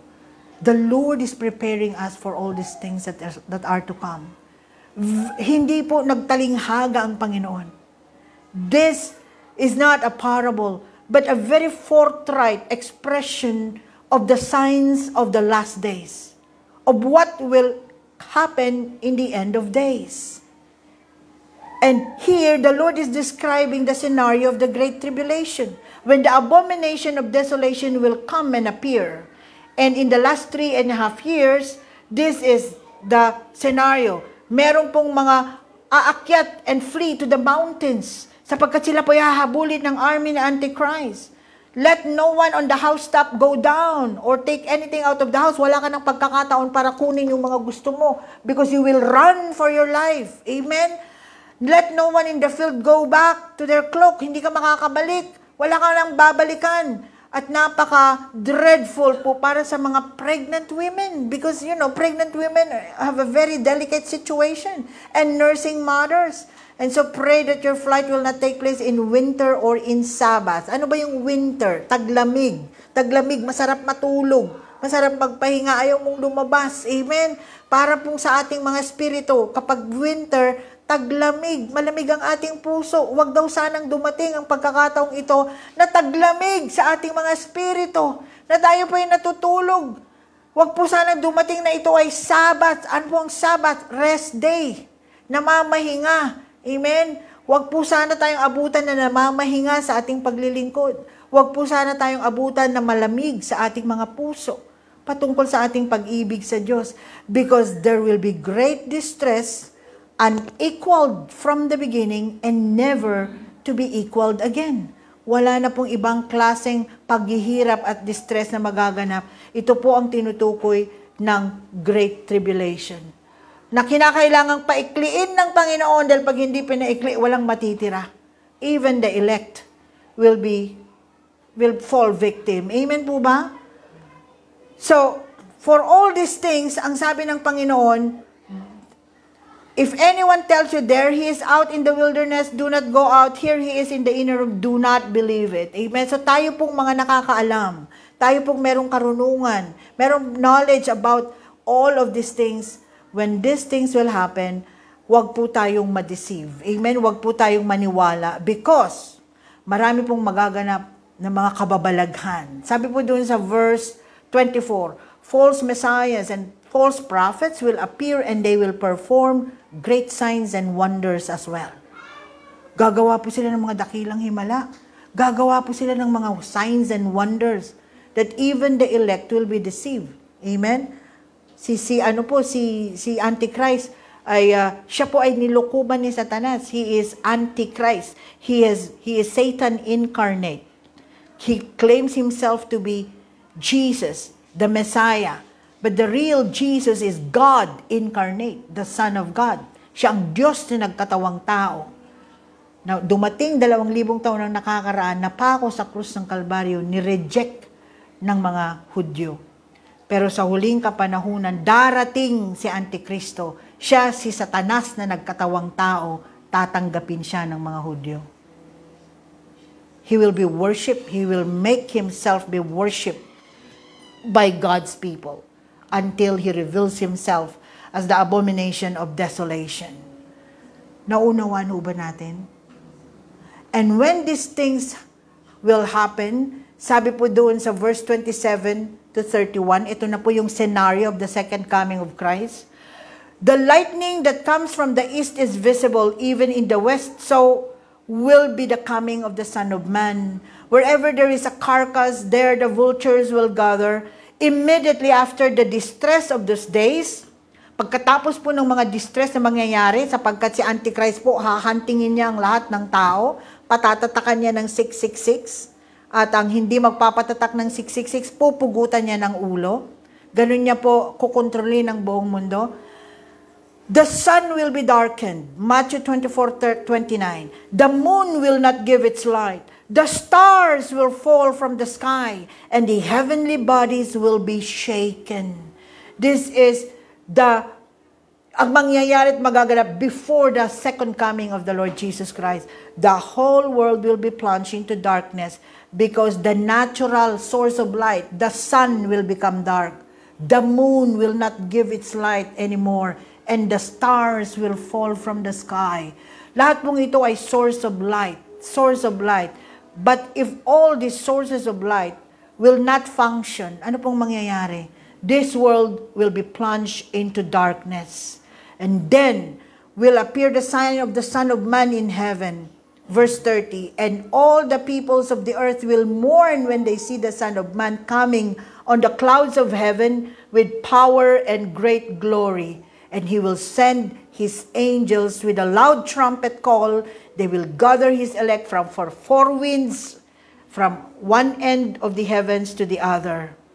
So, ano po yung sinasabi dito? The world will be plunged in deep darkness, in deep anguish, perplexity. They will be lost in these conditions of human race. Imagine the sun finally giving up its light and moon not ever shining again, and all of the stars in the heaven will fall back to earth. That kind of darkness. And it is this kind of darkness that will rage and will prepare for the coming of the Son of Man in blazing glory. Because the Lord will come in blazing glory, kinakailangan. Di ba pag meron kang highlight ng isang palabas, nagkakaroon ng ng kadiliman, dim light, curtain close. Pagkatapos nun, bubukas. Because that is the highlight and the climax of the show. In the same manner that all of this darkness and perplexity, anguish, and feeling of being lost shall happen to the human race to prepare for the coming of the Son of Man, the Son of God. So Isaiah 17:12 says, woe to the many nations that rage. They rage like the raging sea. Woe to the peoples who roar, because they roar like the roaring of great waters. Amen? Sa Luke 21, meron itong parallel. Itong Matthew 24 na to ay parallel niya ang Luke 21. Sabi po doon, sa Luke 21:26, people will faint from terror, apprehensive of what is coming to the world, because the heavenly bodies will be shaken. Yan po ang version ng Luke 21:26. The heavenly bodies, the sun, the moon, the stars. Sabi po ni Isaiah, the heavens will be rolled out like a carpet. Amen. Ganun po, at hindi parang carpet na maroroll yung heavens, mawawala lahat ng mga stars and moon and sun and all heavenly bodies. God will shake it. Oh God, sino ang makakagawa nun kung hindi isang supernatural power? Sa Luke 21:26, yung faint doon, ang Greek origin niya ay apopsiko. It means to depart from life, or to expire, or to die. In other definition, ang sabi doon, to breathe out one's life. Okay? To faint from terror. People will literally die. Or people will want to die because of this extreme anguish and terror that the world will be plunged into. People will want to die. People will faint from terror, ang sabi doon, apopsiko, which means they want to die. They are losing courage. They want to die. They are dying to fear in the face of these awesome and terrible events, and so men will give up on life. They just want to die. Gusto ko nang mamatay. And so, kung ito palang na virus na nararanasan natin, marami ng tao ang gustong magpakamatay because of fear.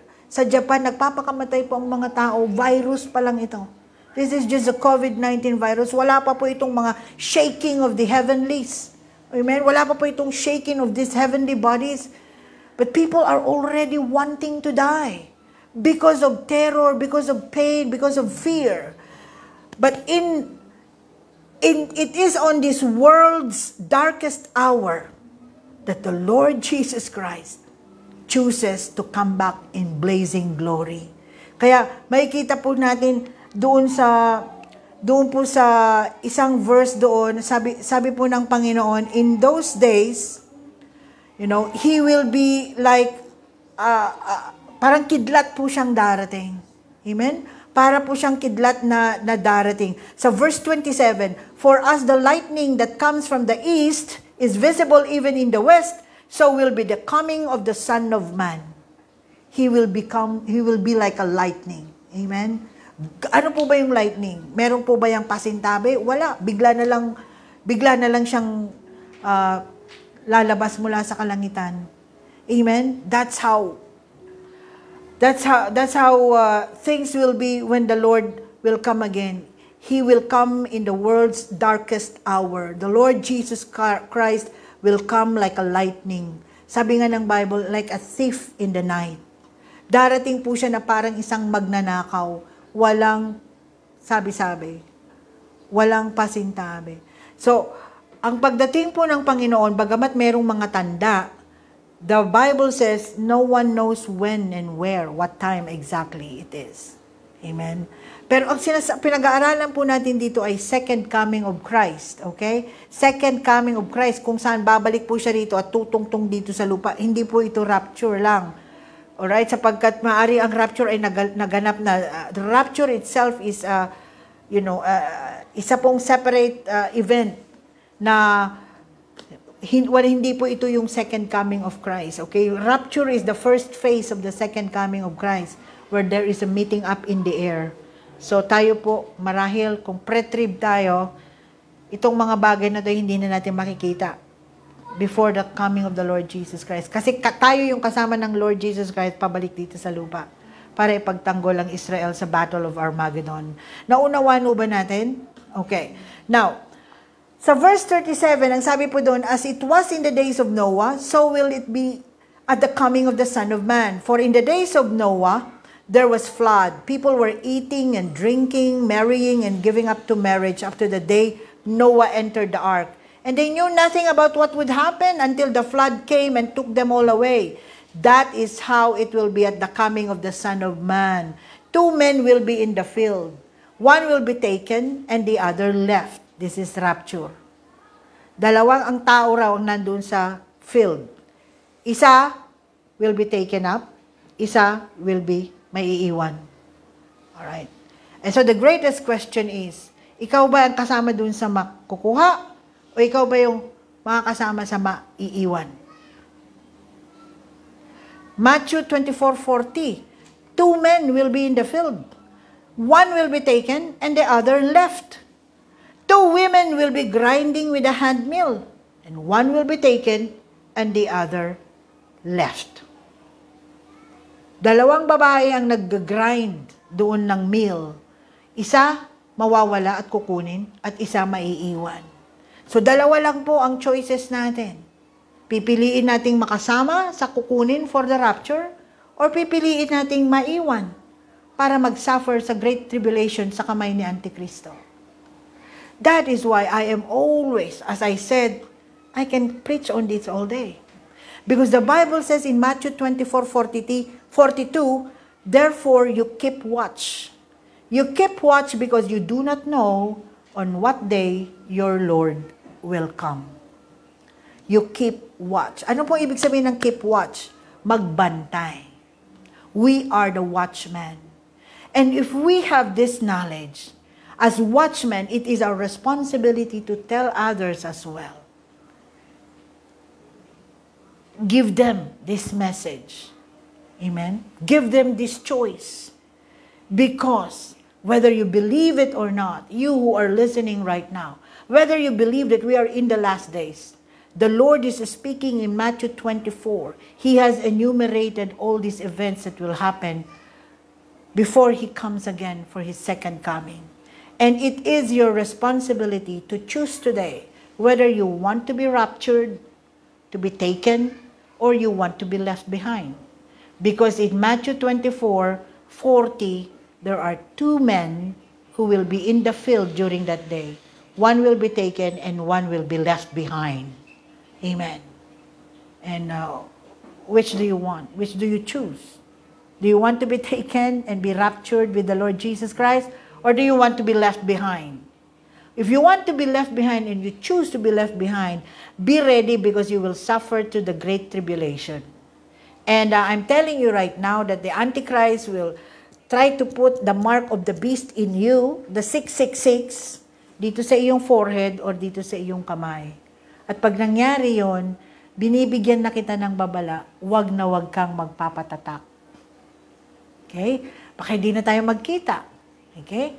Because ako, ang aking desire ay ma-rapture. I don't want to see the Antichrist face to face. Bagamat sabi nila, guwapo siya. He's very charismatic and very handsome. That's why he will be able to deceive many. In fact, he will rule the world and many people will love him because he's such a charismatic spirit that he will be able to manipulate people and let believe in him. But I don't desire to see Antichrist. I want to be raptured and I don't want to be left behind. Amen?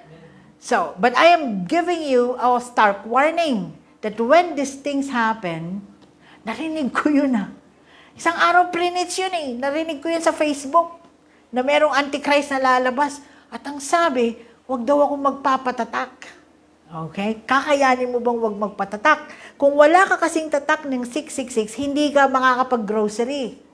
Hindi ka makakakain. So anong gagawin mo? Hahabulin ka ng army ni Antichrist para ka tatakan ng Antikristo. Kaya sabi nila ngayon, paraan daw ni Antikristo itong vaccination para matatakan.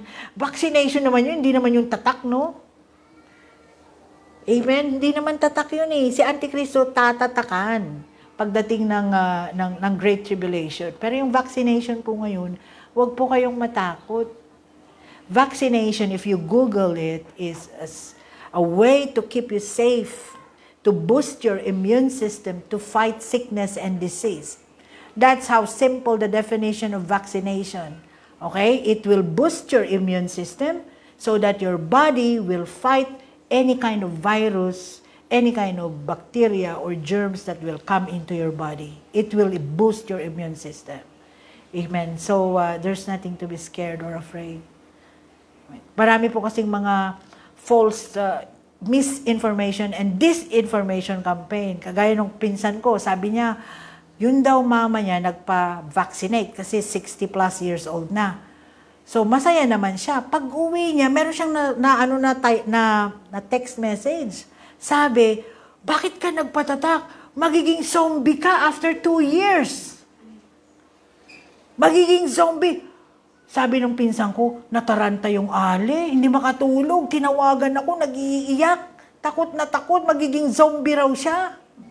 Galit na galit yung pinsan ko, sabi niya kung sino man yung nagpapakalat ng mga maling information na ito, pipilipitin ko talagang dila Dahil kung may masamang nangyari sa nanay ko, dahil sa nervyos na magiging zombie siya, pagkatapos ng 2 taon, talagang makakapatay ako ng tao. Sabi ng pinsan ko. Amen? So, itong vaccination, hindi po ito ni Antichrist. Amen. Huwag po kayong nagpapaniwala. Ito pong vaccination ay paraan para matigil ang pagkalat ng COVID-19. Dahil kung ikaw ay may vaccine, malamang sa hindi ka tatablan. Or kung tatablan ka, lalaban ang katawan mo at hindi ka mamamatay, hindi severe ang tama sa'yo. Pero malamang hindi ka tatablan. Kaya kinakailangan magkaroon ng vaccination sa buong Pilipinas para matigil ang pagkalat ng virus. Hanggat hindi ka nabavaccinate, may posibilidad na makuha mo ang virus. Pero kung may vaccine ka, meron kang protection sa virus. Ganun po kasimple iyon. Ako po, nanay ako, nung mga bata pa yung mga anak ko, dadalhin ko sila sa center, nagpapa-BCG kami, nagpapa-measles vaccine kami. It is the same concept. Amen? Okay, takot ba ako? Baka nung may mangyari sa anak ko, nung ako pinavaccine ko yung mga anak ko ng BCG, measles, mumps, MMR, and everything. Bumalik pa nga ako para ma-boost. Amen? Puri ng Panginoon, nagkaroon ng mga anak ko ng mga tigdas, parang dumaan lang eh. Pero meron po akong pinsan. Tinamaan ng tigdas ng bata, hindi nakasurvive. Sapagkat nauna siyang tinamaan ng tigdas bago siya nabigyan ng measles vaccine. Amen? So, I hope and pray na hindi po tayo magpapadeceive sa mga misinformation. Because in the same manner, in the last days, many false messages will arise. Amen? So, kailangan po maging matalino tayo. Amen po ba? And there's nothing to fear. Huwag po tayong matatakot. Huwag po tayong matatakot. Sapagkat ang Panginoon po ay minsan may mga instrumento siya para po tayo pag-ingatan sa huling kapanahunan nito. Because these things will happen and the Lord has promised protection upon us, but if He is using some instruments to protect us, then so be it. Amen? Wala po akong mararamdamang resistance eh. In my spirit, I had all the peace in the world when I had my first dose of vaccine. I had all the peace in the world. I did not feel safer because of the vaccine. I always felt safe because the Lord has promised in Psalm 91 that He will keep me safe. Amen? And I just pray that that vaccine will be able to be used by God to keep me safe until He comes again. Amen? Because I believe hindi lamang po COVID-19. Ngayon, meron na naman. May SARS na naman. Meron na naman H1N1 na kung ano-ano na naman na flu, bird flu na naman sa China na lumalabas. Amen? So many plagues will come in the last days, and those are just signs of the times. Now, I would like to end with this question. When you are hearing and reading Matthew 24, what do you feel? Anong nararamdaman mo? Pag binabasa mo ang Matthew 24, which is, verses about the last days and the signs of the age. How do you feel? Do you feel scared? Or do you feel hopeful and blessed? When you look around you and you see the distress that is happening around, it seems like COVID-19 is not letting up. But, there's this third wave and fourth wave and fifth wave and continues to rage among the nations. Akala ng iba, nakalagtas na sila. Meron na naman in United Kingdom, meron na silang immunity herd kasi yung vaccination nila, ang bilis eh. Sa kanila galing yung vaccine mismo eh. Pero they are fearing that, they will have another wave, this coming June or July. See? So, what am I saying? In the last days, all of these things, plagues will happen. But the Lord has given us the assurance, amen, that He will keep us safe. Amen. And the Lord is telling us to be prepared, to keep watch, because you do not know what day the Lord your God will come. And my next question is, do you belong to the rapture-ready people, or do you belong to those left behind people? To those who are living their lives carelessly, to those who do not care about the signs of the times, about the things that they have to be ready because the Lord is coming very soon. The Bible says in Luke 21, 34 to 36, and I would like to end with these verses. Be careful, or your hearts will be weighed down with carousing, drunkenness, and the anxieties of life. And that day will close on you suddenly like a trap, for it will come on all those who live on the face of the whole earth. Be always on the watch and pray that you may be able to escape all that is about to happen, and that you may be able to stand before the Son of Man. Amen. He who will be able to remain firm in the end, he will be saved. The Lord has given us these signs. The Lord has given us these messages so that we will be careful to let our hearts rest in the peace of our Lord and not be weighed down with the anxieties and worries of life. Sapagkat napakarami po nating problemang dinadala, di ba? Napakarami po nating mga laban na nilalaban sa buhay na ito. Napakarami po nating mga kabigatan sa buhay. At kaya ang sinasabi ng Panginoon, mag-ingat kayo na huwag kayong ma-pull down ng mga worries na ito ng buhay. Because these anxieties will come to you like a trap. Amen? These are traps that will take you away from your faith and trust in the Lord Jesus Christ. Lahat po ng mga bagay na ito can weigh us down. Our vices, drunkenness, gambling, our pride, our love for money, all of our lukewarmness and backsliding in our hearts. All of this could be a trap that can take away our love for the Lord. And in the last days, I pray, it is my prayer, utmost prayer, na tayo po ay maging maingat. Bantayan po natin ang ating mga spiritual life. Amen? Wag na wag po nating hahayaang mawala po tayo sa Panginoon. Wag na wag po nating hahayaang hindi po tayo makatayo sa harapan ng Panginoon, bagkus tatayo tayo sa harapan ni Antikristo sa huling kapanahunan. In the last days, these are going to happen, the Lord says to His disciples, and He enumerated all these things. And you look around you, and all these things are happening. Now, I don't know when, I don't know what time exactly the Lord will come, but I know that His coming is imminent. Amen? That's why we should live on the edge of eternity. Everything that we do, lahat po ng ginagawa natin, should be in the perspective of the Word of God. Should be in the perspective of eternity. Kapag meron kang desisyon na ginagawa, kapag meron kang bagay na ginagawa, isipin mo kung ito ba ay makakatulong sa'yo para makasama ka sa rapture o ito'y makakatulong sa'yo para maiwan ka sa rapture. Because the Bible says in Matthew 24:40, during that time, there will be two men in the field. One will be taken away and will be with the Lord, and one will be left behind. So which of those two do you belong to? Are you rapture ready?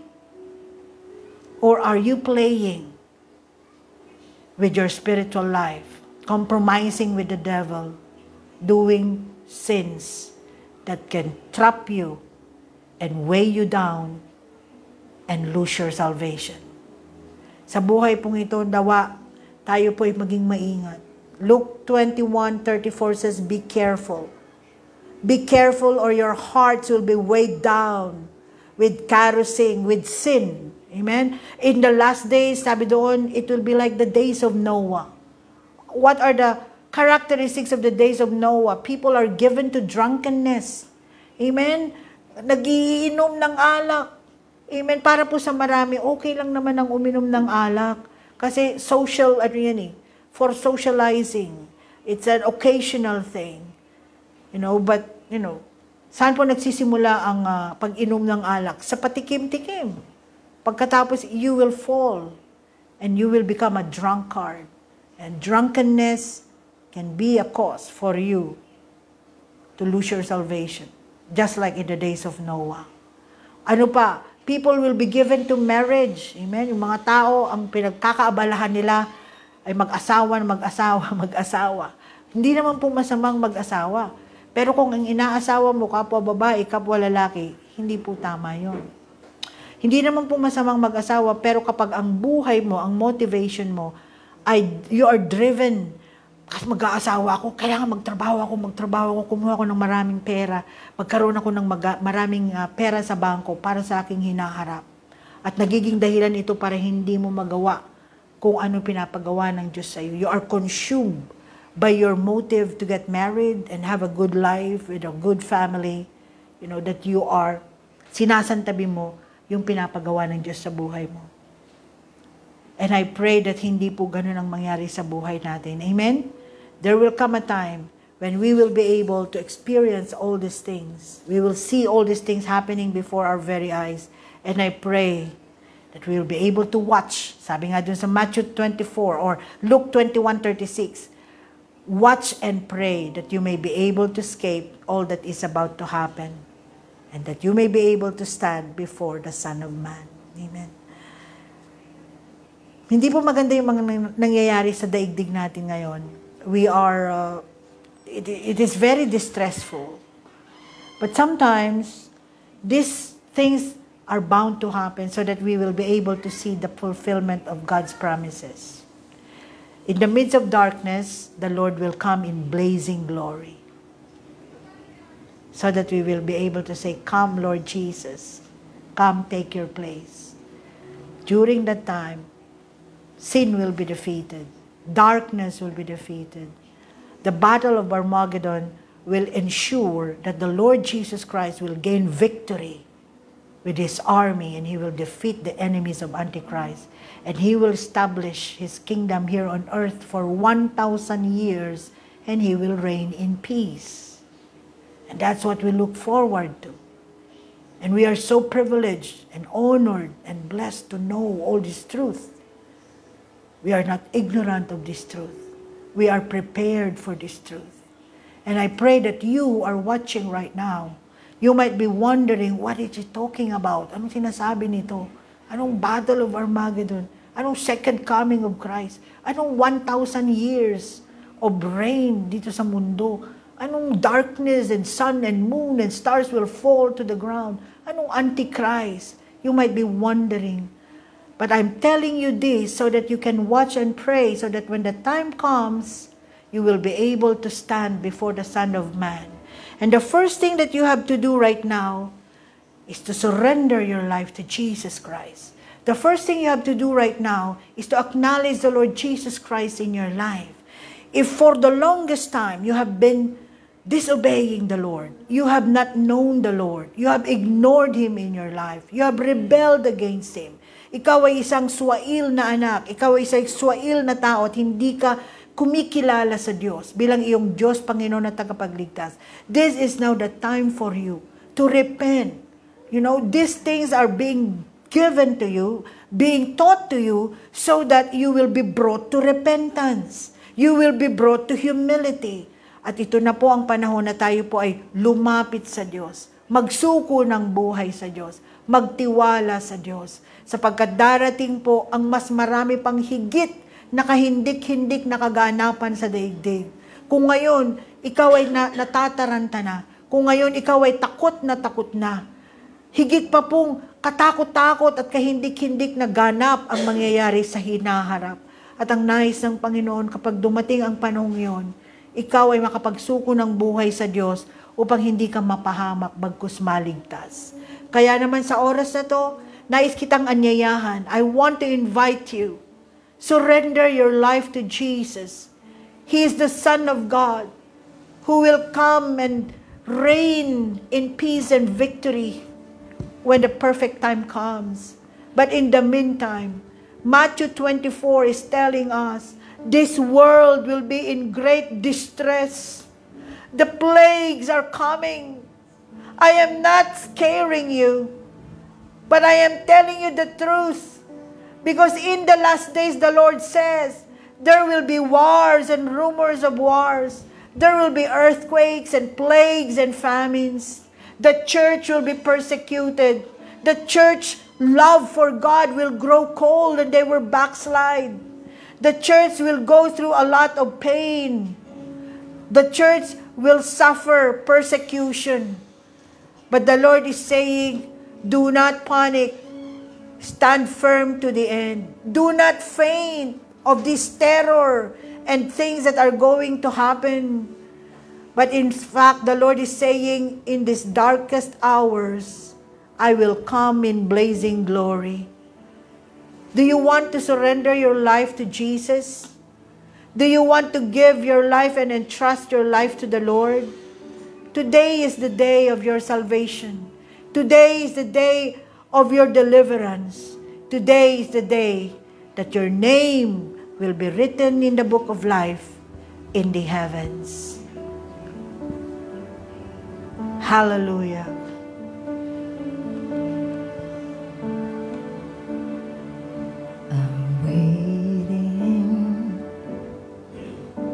I'm waiting on you, and I'm hopeful. I'm waiting on you, though it is painful, but patiently I will wait.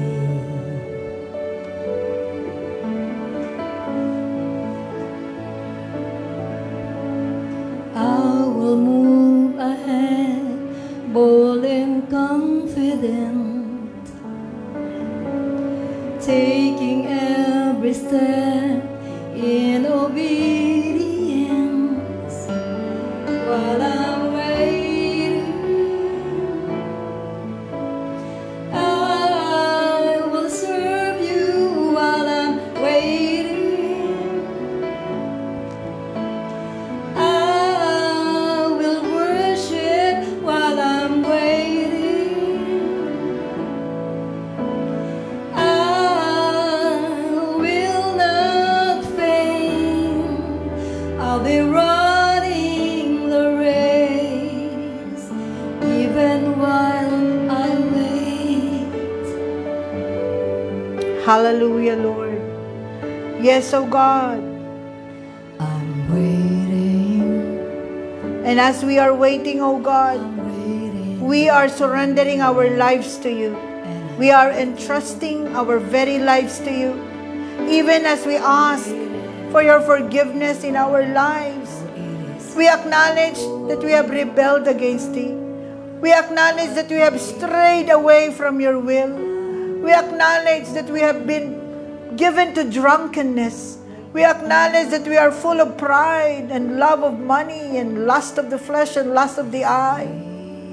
We acknowledge, and I acknowledge, that I am not worthy of your love and forgiveness.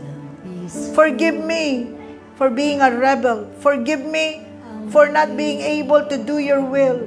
Forgive me, O God, in the name of Jesus. Lahat po ng aking kasalanan, mula pagkabata hanggang kasalukuyan, hinihingi ko po ng tawad. Panginoong Jesus, binubuksan ko ang puso ko sa iyo. I open my life to you, Lord Jesus Christ. I open my heart to you, and I accept you as my personal Lord, God, and Savior. Come into my life, reign into my life, rule over my life, and let your will be done in Jesus' mighty name. And Lord, write my name in the book of life. Give me eternal life. Give me a new life. Give me a new beginning. And help me be able to do your perfect will until you come again. In the name of Jesus. If you have prayed that prayer in your heart, the Lord has assured that your name is written in the book of life and that you have eternal life. It is not by good works. It is not by being a member of religion that we are saved. But it is our faith in the Son of God, the Lord Jesus Christ, who died on the cross, who gave His life for our redemption and salvation. And today, if you have put your trust and faith in the Lord Jesus Christ, you are saved. Hallelujah. And you are now about to begin a journey of faith, a journey of life that will love the Lord, that will serve the Lord, that will worship the Lord. And I pray that you come to read the Bible, the Word of God, that the Lord will create a hunger and thirst in your heart for the Word of God. Seek continually His will. You shall know the truth, and the truth will continue to set you free. And continue to listen to this kind of messages, the pure, unadulterated Word of God, the messages that comes from the very heart of God. Because in the last days, God has chosen churches, ministries that will proclaim the unadulterated Word of God. And if you're listening to this kind of message, embrace it. And if you have the chance to visit churches like this, go and grow in the grace and knowledge of our Lord Jesus Christ. Hallelujah.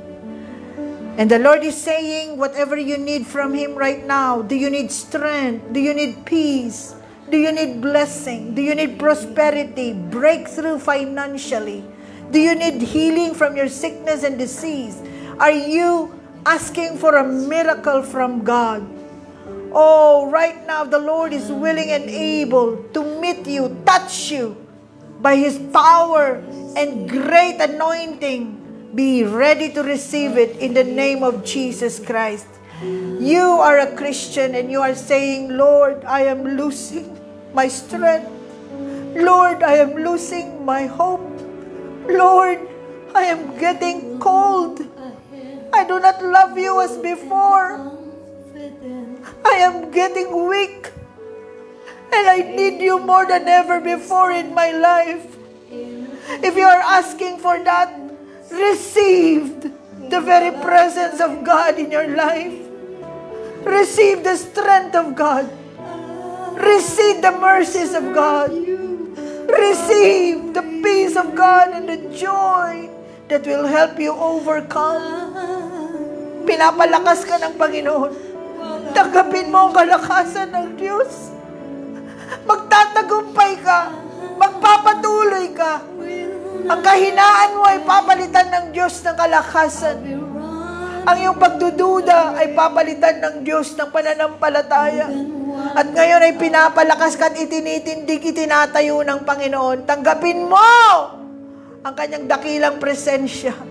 Receive the anointing of God in the name of Jesus Christ, the Son of the living God. Yes. At meron ngayon nanonood. Oh, hallelujah. Napakatagal mo ng backslider. Napakatagal mo ng malamig sa iyong pananampalataya. Ngunit umiiyak ka sa iyong pagtulog. You have backslidden for a long time, and in your sleep you are crying out to God because you want another chance. And the Lord is saying unto you, my child, I am giving you your second chance. Receive my restoration. I am healing you, saith the Lord. I am restoring you, saith God. I am touching you by my power. And I am restoring you, saith the Lord. Receive the restoration of God. Yes, in the name of Jesus Christ, the Son of the living God. Hallelujah. Yes, O Lord God. Help each and every one, O Lord, to watch and pray. Never falter, never fail. Not even a minute or a second in our lives will we be astray from your will in our lives. In the name of Jesus Christ. Help us be able to stand firm to the end. Help us be able to stand firm to the end, Lord. Supernaturally strengthen us right now. Help us overcome in the name of Jesus. Yes! We receive, oh God, your supernatural strength. We receive, oh God, your supernatural presence. Fill us, oh God. Fill us, Lord, in the name of Jesus Christ, the Son of the living God. Receive in the name of Jesus. Even while I wait. Hallelujah. And even right now, whoever is being oppressed by the devil, by infirmity, by sickness, by disease. The Lord is just touching you by His supernatural power and anointing, that He is healing you completely, totally, absolutely. Receive the miracle of God, the healing touch of God, from the top of your head to the soles of your feet. Just receive it in the name of Jesus Christ, the Son of the living God. Yes, O Lord. The Lord is healing kidney diseases, liver diseases. The Lord is healing brain tumor right now. The Lord is just melting that tumor in your brain in the name of Jesus. Just receive their healing. Even right now, the Lord is strengthening muscles and bones in your bodies. From the top of your heads to the soles of your feet, the Lord is just restoring your muscles. Every nerve of your body is being restored by the Lord. Receive the miracles in Jesus' name. Shandalamaka. Whatever kind of sickness and disease that I have not mentioned, the Lord is willing and able to heal you and touch you. Receive it now in Jesus' mighty name, the Son of the living God. Hallelujah. And somebody is watching right now. You are telling yourself, Lord, can I finish my calling? Matatapos ko ba ang tawag ko, Panginoon? Alam ko tinawag mo ako, pero nawala ako. Nanlamig ako. Kaya mo ba akong ibalik, Panginoon? Ito ang sabi sa iyo ng Panginoon, anak, ibinabalik na kita ngayon. Itinataas kita at pinapatatag ang sabi ng Diyos. Tanggapin mo ang isang bagong simula. The Lord is just restoring you right now with His mighty grace and power. Just receive in the name of Jesus Christ, the Son of the living God. He who will stand firm to the end will be saved. Hallelujah, Lord.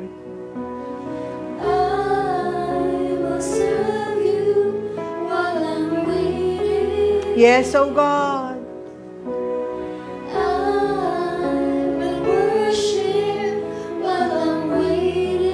Yes, oh Lord.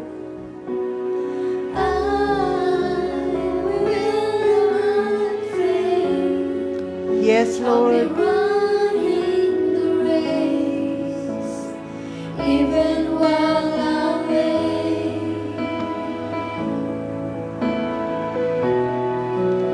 Hallelujah, Lord. Just minister to your people, oh God. Just minister to your church. Sometimes, oh God, as we wait for the fulfillment of your promises and prophecies, we fail, we falter, we doubt, we become weak, we are discouraged. But thank you. Today, you are pouring out your grace. You are pouring out your mercy. You are pouring out your strength. You are pouring out your very presence that will sustain us to the end. Yes, just receive everything that you need from God. Yes, strength, power, love, peace, joy, healing, miracles, financial blessings, prosperity, receive in the name of Jesus Christ. Ano man ang kailangan mo sa Diyos, tanggapin mo ngayon sa pangalan ni Jesus. Pasalamatan mo ang Diyos. Gumagawa siya at gumawa na ng himala. Tinugon ka niya. Yes. Yes. Hallelujah. The Lord is telling us right now, I will come again to redeem you. But in the meantime, I am here to strengthen you. I am here to sustain you. I am here to give you my grace and strength and love and power and miracles, saith God, that you may be able to stand firm to the end. Hallelujah. And you will not be deceived. You will not go astray. You will not go anywhere, saith God. For I am holding you in the palm of my hand, and I will carry you through. I will sustain you, and I will protect you, saith God. Iingatan kita, patuloy na mamahalin, palalakasin ang sabi ng Diyos. At walang sino man ang makakakanti sa iyo ang sabi ng Diyos, sapagkat akong mag-iingat sa iyo ang sabi ng Panginoon. Yes, oh God. Thank you, Jesus.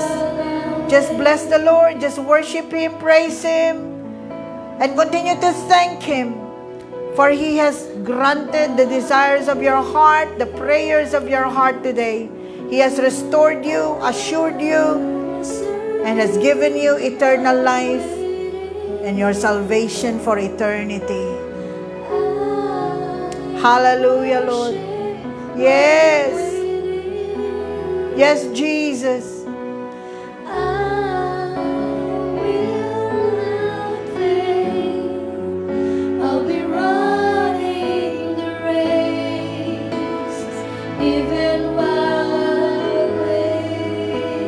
And yes, oh God, we pray for our nation. We pray for the salvation of our fellow Filipinos, oh Lord. Let them come to you and know you and acknowledge you as their Lord God and Savior. Even our families, Lord. Ang aming mga mahal sa buhay, Ama, tinataas namin sila sa inyo. Iligtas mo sila. Bigay mo, Panginoon, ang kaligtasan ng aming Panginoong Jesucristo sa kanilang mga buhay. Tulungan mo silang makilala ka bilang kanilang Diyos personal na tagapagligtas. Come on, say the name of your loved ones, pray for them, intercede for them, that they may be able to receive the salvation and mercy of the Lord Jesus Christ. That in the end, makakasama mo sila sa pagsamba, sa paglilingkod, at pag-ibig sa Diyos na buhay. Hallelujah.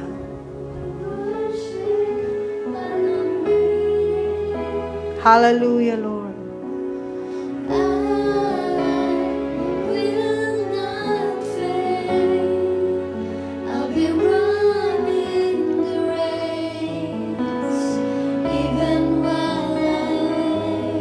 Yes, so Lord God. Today, O Lord, hallelujah, you have reminded us to watch and pray and be careful. And I pray, Lord, that those truths, those message, those revelation will be something that will guide us through, that will keep us faithful, that will keep us firm and strong until you come again. Because truly, we will have a lot of trials, challenges, and battles in life. But you have promised that you will keep us strong to the end. And we thank you because it is your Spirit, it is your power and anointing that will save us to the end. Pasalamatan po natin ang Panginoon. Ano man ang hindi po nabanggit ng inyong lingkod na nais niyong makuha sa Panginoon, yes, He is willing and able to touch you and answer you. So sabihin mo sa Panginoon at pasalamatan mo na siya, sapagkat magaling ka na, pinagpala ka na, pinalakas ka na, at patuloy ka niyang isusustain kasama ang iyong mga mahal sa buhay hanggang sa huli. Walang mawawala, magiging tapat ang bawat isa. Salamat po, Panginoon. Salamat po sa mga babae at lalaking ito. Sapagkat, Lord, maraming pinagdaanan at maraming pinagdadaanan, ngunit nananatili sapagkat pinangahawakan ang pangako mo. Salamat, Panginoon, sapagkat hindi mo sila hayaang mawala at hindi mo kami hayaang mawala. Kapit bisig, sama-sama po kaming maglilingkod hanggang wakas. Hanggang wakas.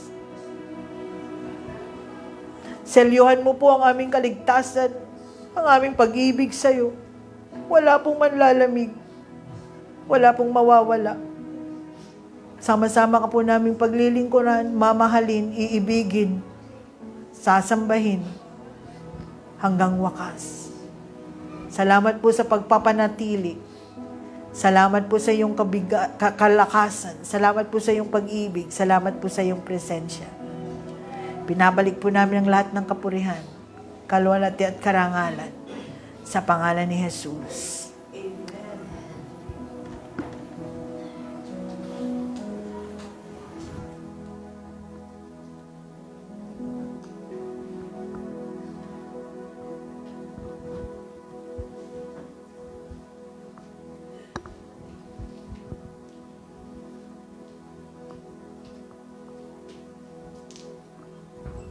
Amen. Hallelujah. Isa muna pong malakas na palakpak para sa ating Diyos.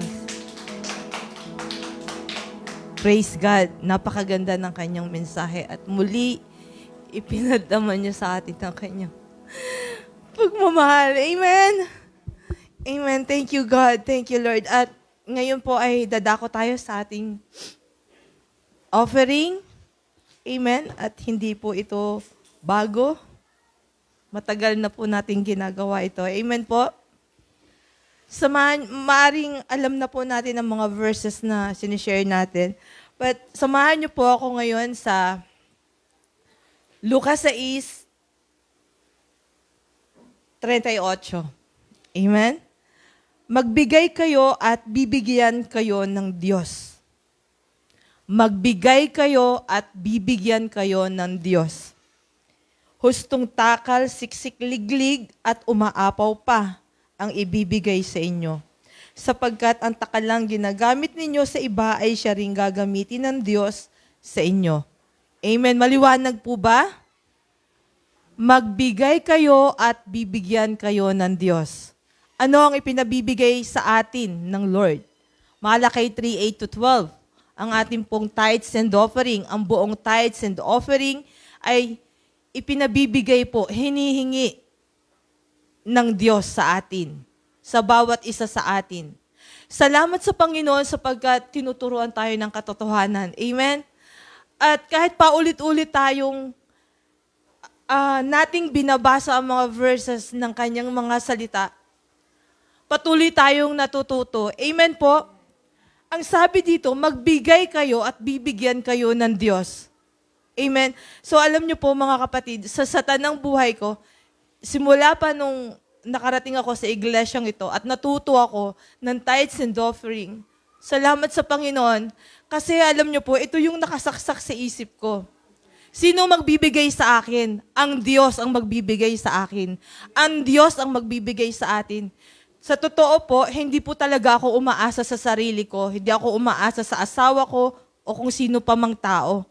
Sa Lord lang po talaga ako umaasa. At kung bakit patuloy po tayong nagbibigay, kasi para tayo managana. Amen? Sino po bang may ibig na mahirap ang buhay natin? Lahat tayo gusto natin masagana ang buhay natin. Amen? So kung gusto nating tayo bigyan ng Lord, kung gusto nating managana ang buhay natin, ibigay po natin ang ating tithes and offering. Gawin natin ang Malakay 3:8-12. Amen? Ipinangako ng Diyos kung buo nating ibibigay ang ating ikapu at handog, eto rin, ibubuhos niya. Bubuksan niya ang mga durungawan ng langit. At ibubuhos niya sa atin ang masaganang pagpapala na walang sukat di nakalagyan. Amen? Ang sabi rin dito, hustong takal, siksik, liglig at umaapaw pa ang ibibigay sa atin ng Lord. Amen? Mahahadlangan pa po ba tayo para i-withhold natin ang ating tithes and offering?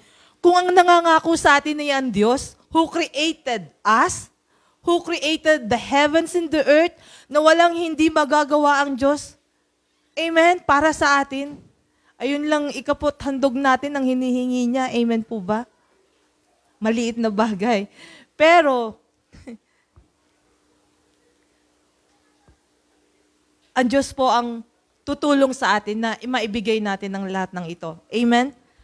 At sabi, nagbibigay tayo ng ating tithes and offering kasi mahal po natin ng Lord. Amen? Para sa kanyang iglesia, para matugunan ang lahat ng needs ng kanyang iglesia. Amen? Para matugunan ang mga bayarin ng kanyang iglesia. Amen? At ano po ang sabi ng Colosas 3:23. Ano man ang inyong ginagawa, gawin ninyo ng magaan sa kalooban na walang ano man ang inyong ginagawa, gawin ninyo ng magaan sa kalooban na waring hindi sa tao kayo naglilingkod, kundi sa Panginoon. So, maliwanag, lalo na nga po kung dito sa iglesia natin gagawin ng mabubuting bagay. Amen? Gawin natin ito para sa Diyos. Ibigay natin ang ating tithes and offering, ang ating support sa man and woman of God, ang ating support sa lahat ng ministry, sa radio, sa TV. Ibigay natin ang ating suporta sa lahat ng needs ng iglesia. Kasi ginagawa natin ito para sa Diyos. Amen po. Kung bakit tayo sumasamba, kung bakit tayo dumadalo, lahat ng ito para sa Diyos. Amen? At sa kabilang banda, tayo po ang nakikinabang, tayo po ang pinapagpala ng Lord. Amen? Kung susundin natin ang mga pinapagawa ng Lord sa atin, ang ating pagbibigay ng ikapot handog, tayo po ang mananagana. Tayo po ang sasarap ang buhay. Amen? So walang dahilan para hindi po tayo magbigay ng ating ikapo at handog. At ano po ang sabi ng Hebreo 6:9? Hebreo 6:9. Makatarungan ang Diyos, hindi niya lilimutin ang inyong ginawa at ang pag-ibig na inyong ipinakita at hanggang ngayon ipinakikita sa paglilingkod ninyo sa inyong mga kapwa Kristiyano. Amen? So maliwanag po, anuman ang ating ibinibigay, anuman ang ating ginagawa sa iglesyang ito, ang Diyos po ang nakakaalam at siya po ay makatarungan. Hindi niya po hahayaan na mawalang kabuluhan ng ating hirap, pagod o anumang ibinigay natin. Amen? Ibabalik niya sa atin hustong takal, siksik, liglig at umaapaw pa. Amen po? More blessings, more promotions. Yan po ang pangako ng Lord sa atin. Alam nyo, kinompute ko kanina yung mga prophecies pa. 139 prophecies pa ang hindi pa natutupad, hindi pa nangyayari. So, konti na lang mga kapatid, nasa end times na tayo. Salamat sa Panginoon kasi may mga totoong lingkod ng Diyos na nagtuturo sa atin ito. Amen? Hindi tayo natatakot, bagkus tayo ay naliliwanagan. Bagkus tayo ay natututo. Amen?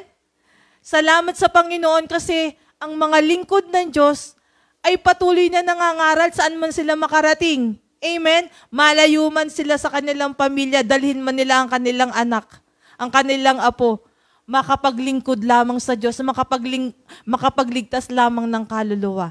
Amen?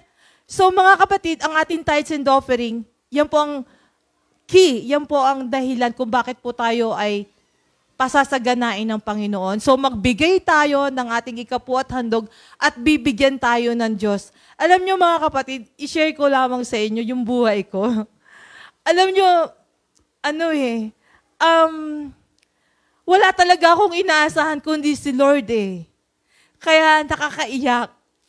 I mean, nakakatuwa, naiiyak ako sa tuwa kasi napakabuti ng Diyos sa buhay ko eh. Alam nyo, during pandemic, nag-enroll ang anak ko sa may tuition fee na university.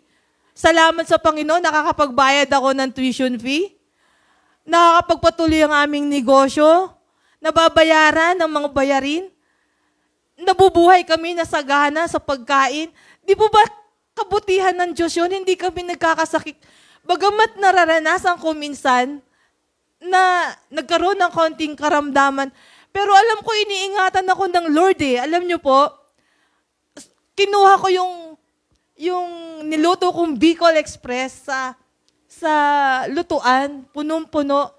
Alam niyo po bang natapon sa kamay ko ng super init yung mga Bicol Express na yun? Naibaba ko yun. Pero alam niyo po ang ginawa ko, pinag-pray ko po yung kamay ko eh. Una, binabad ko muna siya sa alam kong dapat pagbabaran sa suka.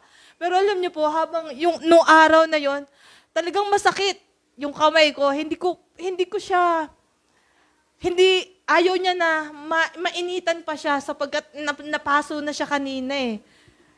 Hindi siya na tingnan mo, ang sakit nito, pero wala akong paltos dyan. Eto lang, konting sugat, pero magaling na. Yun po yung sinasabi ko, napakabuti ng Diyos sa buhay ko. Amen. Alam niyo po, ako minsan, malamang iniisip na ng mga suki ko, may COVID na ako. Kasi parang nasusuka na ako, ganyan. Pero alam niyo po, sa totoo lang, ang Lord lang talaga ang gumagamot sa sarili ko. Wala akong kakampi, si Lord lang. Siya ang manggagamot ko, siya ang nagbibigay sa akin ng financial needs ko, ng pamilya ko. Kaya, napakabuti ng Panginoon. Sundin po natin ang Malakay 3:8-12. Ang protection at ang provision ng Lord ay sa atin po. Amen? So, maraming salamat sa Panginoon. Magbigay po tayo ng ikapo at handog at ang Diyos po ang magbibigay sa atin. Huwag po tayo umasa sa tao. Bibiguin lang po niyan. Pero si Lord, hindi po tayo bibiguin. Amen? Basta willing lang po tayong sumunod sa Kanya at gawin ng Kanyang kalooban. Amen? Ibigay natin ang tithes and offering at huwag po natin kakalimutan ang ating mga suporta sa man and the woman of God, sa mga lingkod ng Diyos. Ang tuition fee ni Josh, ipinrovide na ni Lord yan. At ang mga tuition fee pa ng mga kapatiran, ng mga estudyante, ipinrovide na ni Lord yan. So, thank you, Lord, dahil ipinrovide mo na ang lahat ng needs namin. So, wala pong dahilan para hindi po tayo maging kabahagi ang lahat ng mga nakikinig, nanonood. Dalangin ko, mga kapatid, na naintindihan nyo at naunawaan. At magpatuloy tayo sa katotohanan, mabuhay tayo sa katotohanan, ayon sa salita ng Diyos, sa kalooban ng Panginoon. Nais po ng Lord na ibigay mo ngayon tithes and offerings sa Kingdom of Jesus Fellowship. Napakadali pong isend, may GCASH po. At kung kayo po ay nag-subscribe na at nag-share na ng mga live streaming na to, makikita nyo po kung sino yung mga contacts. Amen? Kung saan kayo magpapadala, kung anong bangko kayo, kung anong bank account, madali na pong malaman. PM us through our Facebook account. At maraming salamat sa Panginoon sapagkat hindi po niya ang maraming tao upang maging kabahagi ng iglesyang ito. Amen po? Huwag po natin kakalimutan ang ating love gift sa man and woman of God. Sa kabila ng tayo nagbibigay ng ating ikaputhandog, lahat po ng mga pangangailangan, sacrificial giving man yan, ibigay po natin ito. Alam po natin na yung ating ingat yaman ay namumroblema na. Amen. So, marahil naiisip niya na marami pa siyang bayarin, pero yung hawak niyang pera. Pero si Lord talaga ang magpaparami nun. Amen? Through us, magbibigay sa pamamagitan ng ating tithes and offering at ng ating mga ng mga hinihingi pa ng Lord sa atin, malaki man yan o hindi naman hihingi ng Lord ang wala tayo Hinihingi ng Lord ko ano yung meron tayo. So, ibigay po nating lahat yan sa Kingdom of Jesus Fellowship. Amen po? So, atin pong ipanalangin ng ating mga ibinigay sa iglesyang ito. Hallelujah, tayong lahat po ay dumulog sa Panginoon. Lord, Father God, maraming salamat sa kabutihan mo sa amin. Maraming salamat, O Diyos, sa walang hanggang biyaya mong ipinagkakaloob sa amin. Tunay nga, Lord God, kung kami lamang ay magtitiwala na ibibigay namin sa iyo ang aming ikaputhandog. Ikaw rin ang magbabalik nito sa amin. Ikaw ang magpuprovide ng lahat ng aming pangangailangan, O God. Hallelujah. Purihin ka, Panginoon. At pinatutunayan mo po yan. Pinapadama mo po yan sa amin sa araw-araw ng buhay namin. Salamat ng marami, Panginoon. At patuloy nga, Panginoon, na dalangin ko na ang bawat isa, anuman ang kalagayan, Panginoon, ay huwag silang mag-alinlangan, huwag silang mag-doubt. Kahit nakikita nila na yun na lamang ang kanilang hawak, Panginoon, maniwala sila, Panginoon, na ikaw ang aming mapaghimalang Diyos, na walang hindi kayang gawin, Panginoon, para kami ipagpalain. Lord, patuloy mong palakasin ang aming mga espiritu, ang aming isip, ang aming puso, upang gawin namin ng kalooban mo sa araw-araw, Panginoon. Patuloy mo, Lord, hawakan, Panginoon, ng mahigpit ang aming mga kamay upang gawin namin, Panginoon, ang mga bagay na nais mong gawin namin para sa iyo, para sa aming pamilya, para sa iglesyang ito, O God. Lord, wala po talaga kaming inaasahan sa buhay naming ito kung hindi ikaw lamang, Panginoon. Patuloy, Lord, na ang aming puso't isip ay nakatuon lamang sa iyo. Anumang dami ng aming due dates, ng aming mga bayarin, Lord, ikaw ang magpuprovide nito sa pag-aaral ng mga estudyante, Lord. Ikaw ang magbibigay ng mga tuition fee, pambili ng lahat ng kanilang mga needs, Lord. Ikaw po ang magbibigay. Kaya nga, Panginoon, patuloy mong hayaang ang aming mga buhay ay nananatili lamang na umaasa sa iyo, nananatili lamang na nagtitiwala sa iyo, Panginoon. At Lord, patuloy nga, Panginoon, na dalangin ko na paramihin mo pa, Panginoon, ang mga pagpapalang tinatamasan ng bawat isa. Paramihin mo pa ang perang hawak, Panginoon, ng iglesyang ito upang matugunan, Panginoon, ang lahat ng bayarin, ang lahat ng pangangailangan, Panginoon. At patuloy, Lord, na maabot pa ang mga kaluluwang hindi paligtas sa mga oras na ito, O God. Lord, maraming salamat sa iyo. Sa iyo po namin ipinagkakatiwala ang lahat. Sa iyo po namin ibinabalik ang lahat ng papuri, pasasalamat at pagluwalhati sa aming Panginoon na si Jesus. Amen at amen.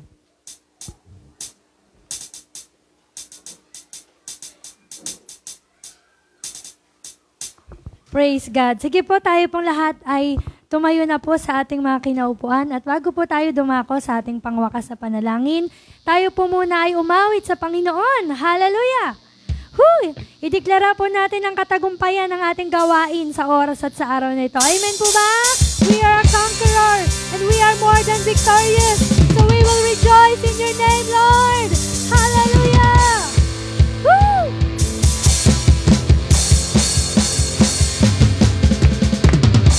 I'm gonna dance and praise Him. It doesn't matter what comes my way. The greater one lives inside of me. His name is Jesus.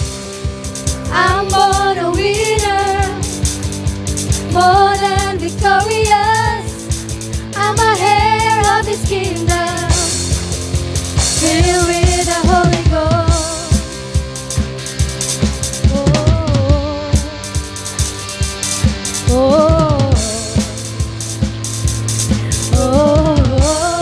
I'm gonna dance and praise you, Lord. I'm gonna dance and praise Him. It doesn't matter what comes my way. The greater one lives inside of me. His name is Jesus. I'm born a winner, more than victorious. I'm a heir of His kingdom, filled with the Holy Ghost. I rejoice in Him. I rejoice in Him. I rejoice in Him. More than a conqueror. I rejoice in Him. I rejoice in Him. I rejoice in Him. I rejoice in Him. More than a conqueror.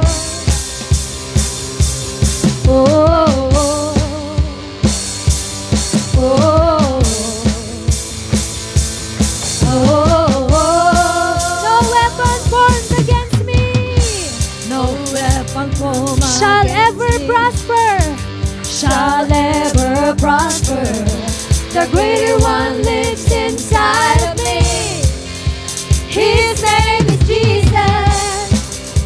I'm born a winner, more than victorious. I'm a heir of His kingdom, filled with the Holy Ghost. I rejoice in Him. I rejoice in Him. Hallelujah. I rejoice Let's rejoice in the name of God. I rejoice in Him. More than a conqueror. I rejoice in Him. I rejoice in Him. I rejoice in Him. I rejoice in Him. More than a conqueror. I rejoice. Rejoice. Rejoice. More than a conqueror. Rejoice. Rejoice. Rejoice. More More than a conqueror. oh, more than a conqueror. More than a conqueror. More than a conqueror.